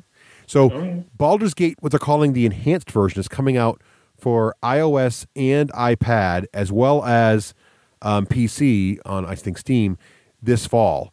And that's a fantastic way to spend some time while you get a long plane flight. You know what? I hope it comes out in time for my trip to Hawaii. I want to sit on there and just play Baldur's Gate all the way over there. That's a fantastic one, though, and that's a great, those kind of games, you save them, you just come back and jump right into them again. And you think about it now, they were what they run on when it was first written in the late 90s. Of course, your phone is probably 4 times more powerful than a PC back then, so it's probably easy to do. Just get the touch interface worked out and update the graphics a little bit. But I think it's great to see some of these classic games making a comeback and being on these devices. So I definitely want to check out Baldur's Gate when it comes out this fall. Yeah, I think actually the first game I ever loaded onto a phone was Final Fantasy 1. There you go. Which I adore. Yeah, it's what's fun to get the old games back, and it's kind of crazy to think about. You're playing it on a phone. When you first played it, was on like a giant, huge, expensive PC. Yeah. Now the other one coming out, this isn't really retro, but it kind of is. Mech Warriors. I don't know if you're a BattleTech fan, Eric, at all, but Mech Warriors making a comeback. Did you ever play BattleTech? I did. You did? Were you a fan? Did you own your? What was your favorite mech? It's been a long time. I forget the damn names. All right. Well, Randall will be in touch. I don't remember. Well, I love BattleTech too, and I had a lot of different mechs. And the what's neat is Mech Warrior Online is coming out for the PC, and that is a massively multiplayer. You're in a mech simulator, right? But that's going to be cool. But I'm actually more interested in Mech Warrior Tactics and Mech Warrior Tactical Command. So Mech Warrior Tactics is a PC hex-based BattleTech game. And then Tactical Command is the same idea, but on your phone. And that would be fantastic. I think playing a little, basically playing BattleTech on your phone would be awesome. And they're going to have the great graphics, and you see the little missiles arc and the whole business, and there's line of sight and elevation and trees in the way. And That's neat. that's going to be a lot of fun too. So I'm really much looking forward to that coming out also, and seeing all that craziness on my phone. Well, it's just, I mean, if you look at phone games, there's just a hole there. It's like, where's the games for intelligent gamers on your phone? Right.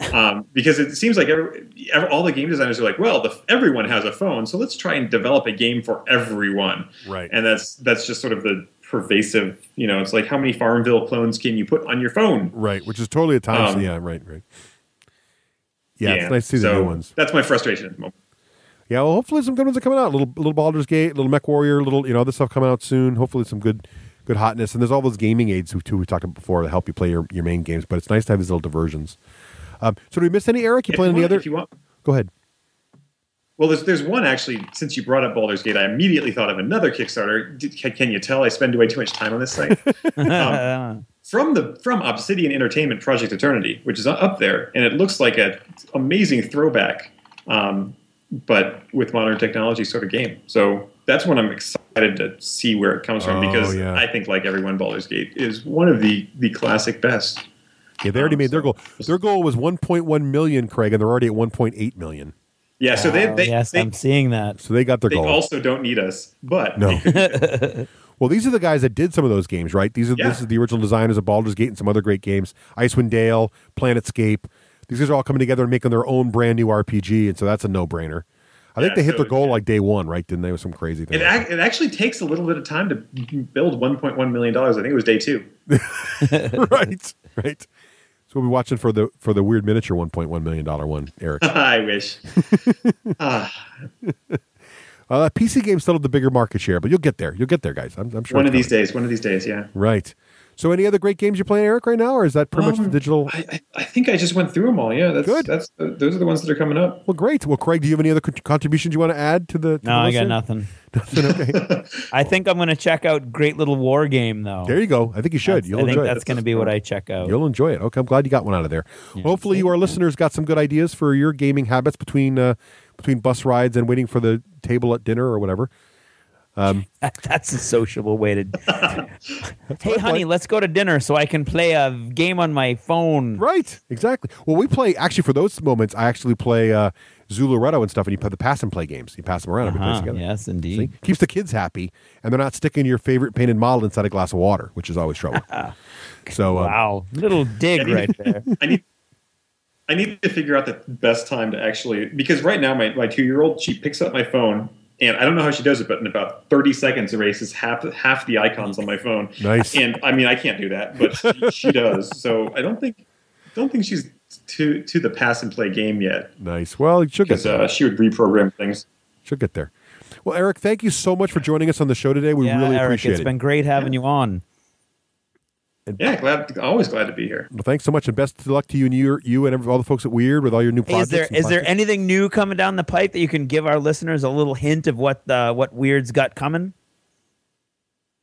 I don't know if you've seen on our website, but we are going to do a Malifaux RPG Kickstarter. Oh yes, I'm very excited about that. There you go. Yes. Yeah, I know, and we actually have a logo design contest going on, and we have like what you might want to see in the Kickstarter, and like we're really trying to get people involved in it and make it feel like a community sort of deal, because it's, I think it's been one of those things that we've had so much demand for, I don't know, 2 years that we're sort of like, well, I guess if we get around to doing it now, we probably better actually try and get people as involved as possible, because I think it's a lot of people have thought a lot about it and done their own sort of versions of it and one thing or another. So we're trying to talk and hear from all you guys about what to do. So that's sort of the big immediate thing coming up. But yeah, I mean, like I said, we have some, like Evil Baby expansions. Nice.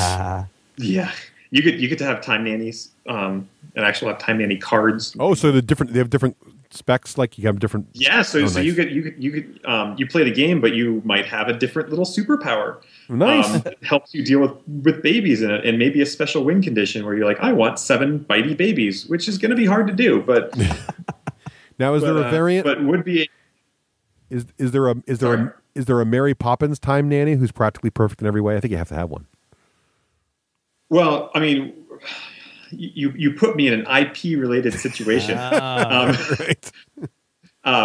But if and when people see the game, you will see that we dodge around IP as good as we possibly can. Nice. So I don't think we could avoid something that might, in slight resemblance, go Nice. that way. But yeah, I mean, think about either the best time travelers or nannies Right. in your world, and they may make an appearance. Awesome. That's going to be fantastic. I can't wait to see that either. Super Nanny. So, Eric, what's the best website to go to check out all the latest hotness from Wyrd and all that good stuff?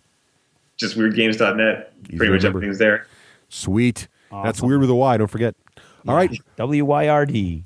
Thanks again, Eric. I really appreciate it. Take care and have a great Talk day. to you again soon. Wonderful.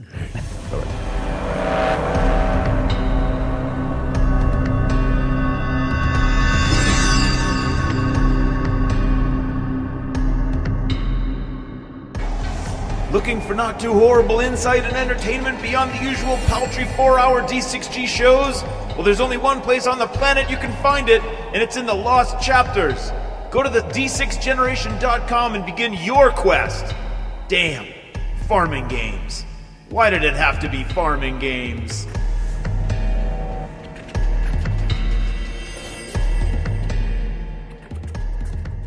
Hey, and well, summer's just wrapping up here, of course, It and is. that's vacation time is past for a bunch of us. But you know what?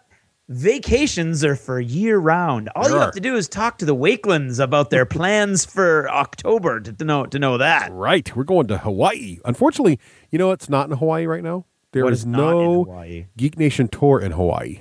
That's which is true. which is sad because Geek Nation Tours has all kinds of great things, and it would be awesome for me to go. I'm going to be in Hawaii anyway. Terrace, what crazy geeky things could I see in Hawaii? That's right. Because if you go to their website, geeknationtours.com, Right. and go to upcoming tours, you'll see all of the crazy places. Mexican gaming holiday. They are actually Ooh. in the UK right now. Oh, I have to tell Nicole this. They're going to.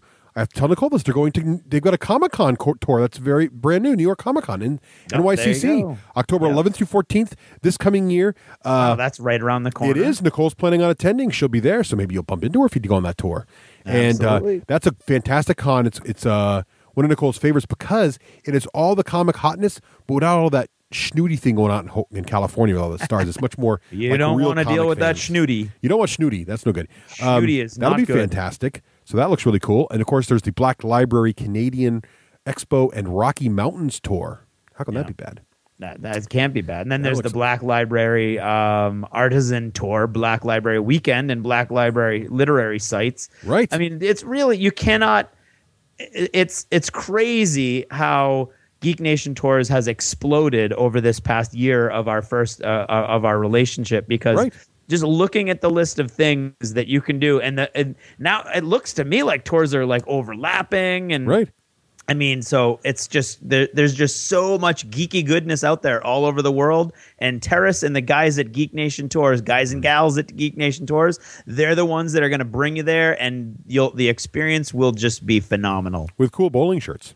with cool bowling shirts. So check out Color-coded. geeknationtours.com and click on upcoming tours for all the deets.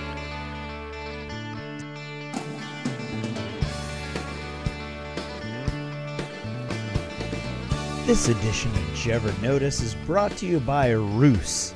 The only way to escape a murder charge is to pin it on someone else first. Quick, what's your alibi? Roos. Coming soon to Kickstarter.com. Did you ever notice the power of the words thank you? I think I've mentioned this before, but I think it also always bears mentioning again every now and then.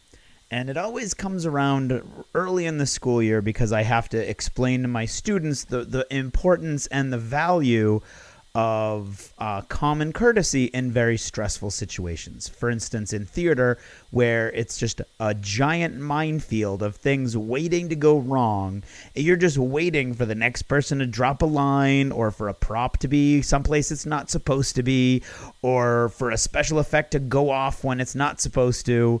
And you've got a million things to worry about.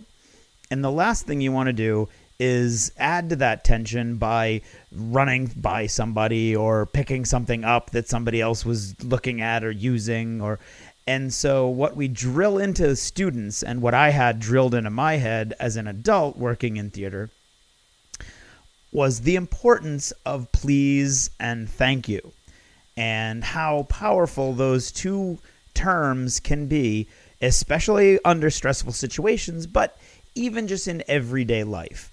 And so, for instance, when you're rushing by somebody, excuse me, thank you, that kind of thing, it goes a mile. And people notice, believe it or not, or maybe it's just me, but I definitely notice when people don't say please and thank you and excuse me and things like that.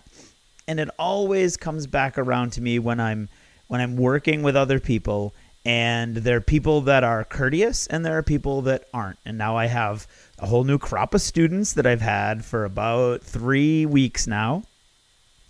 And you see the ones who say please and thank you, and then there's a way you can go over the top too. And anybody out there who's worked in theater, I have absolutely no doubt, has run into those people too, that everything is please or thank you or I'm sorry. And at that point you're just like, oh, please just get it over with and do whatever you're gonna do.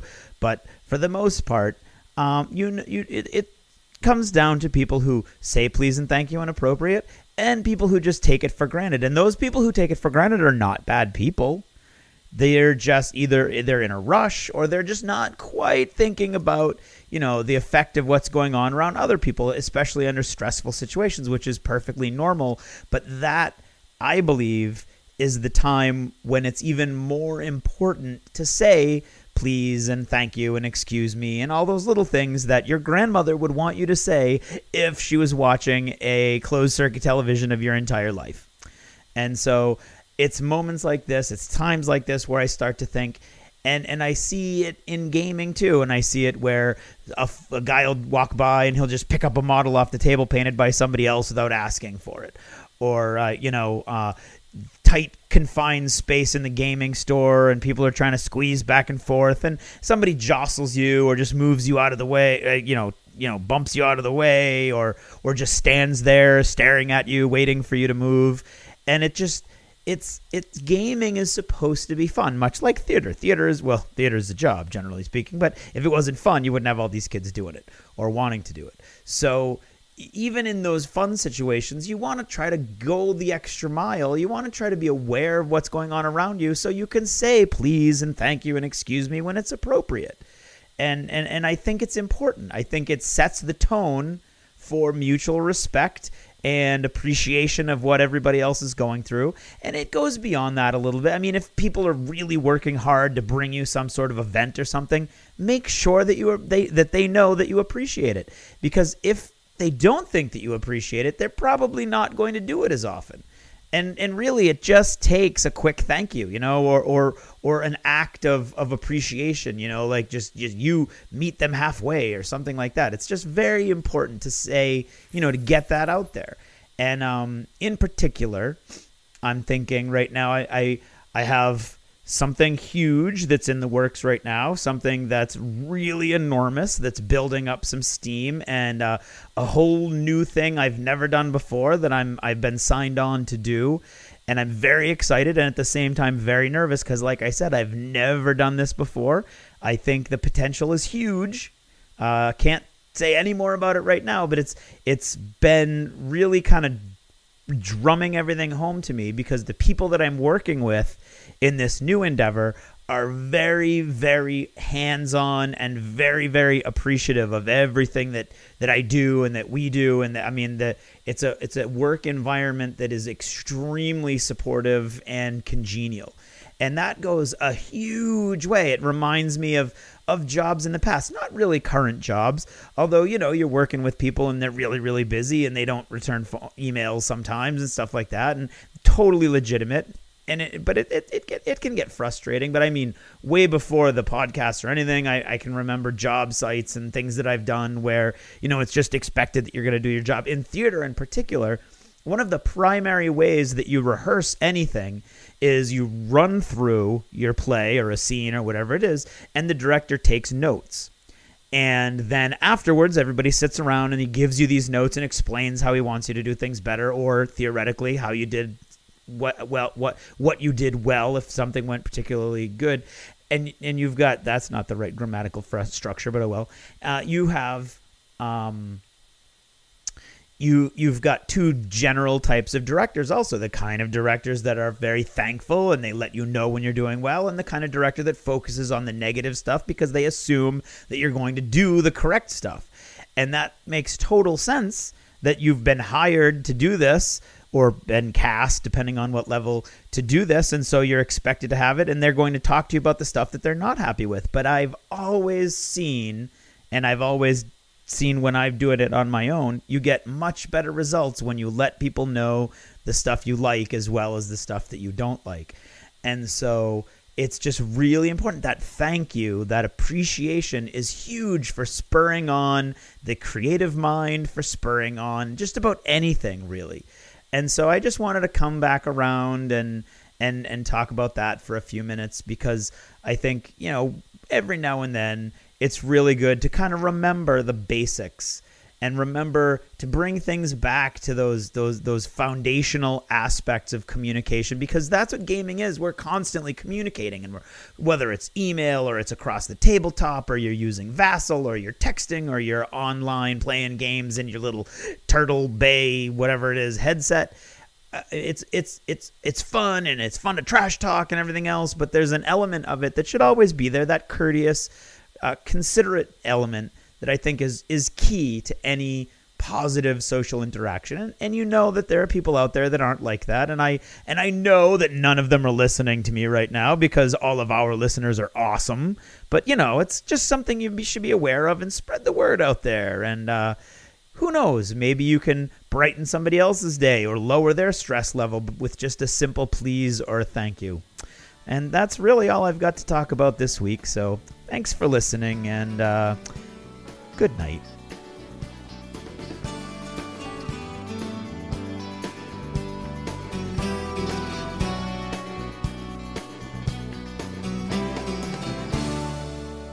Achievement unlocked.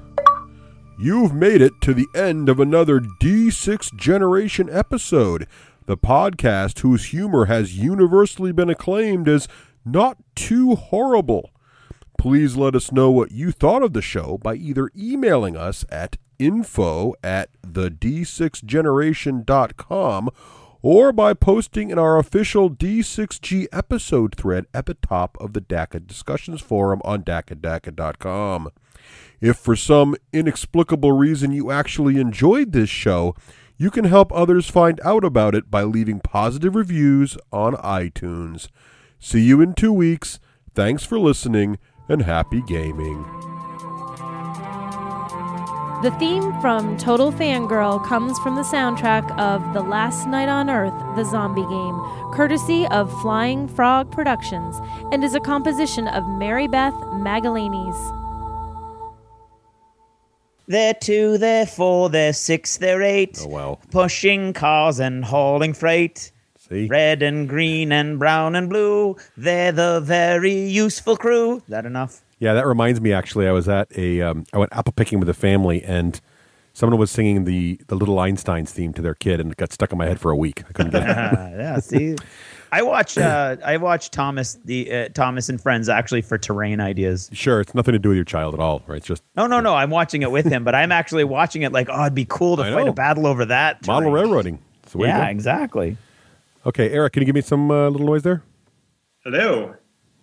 See, Eric Was that enough noise? That's great, but Eric will not sing a child's theme song, even though we know he knows Barney by heart by now. Look, my wife handed me the Wiggles the other day. She's like, play this in the car. And I was like, okay. Have you See, I have gone, my girls are older now, but I have gone to no less than 4 Wiggles concerts. Wow. Oh, wow. That is, yes, they keep coming to New Hampshire for some reason. I will stop complaining right now. Yeah, exactly. So, just saying.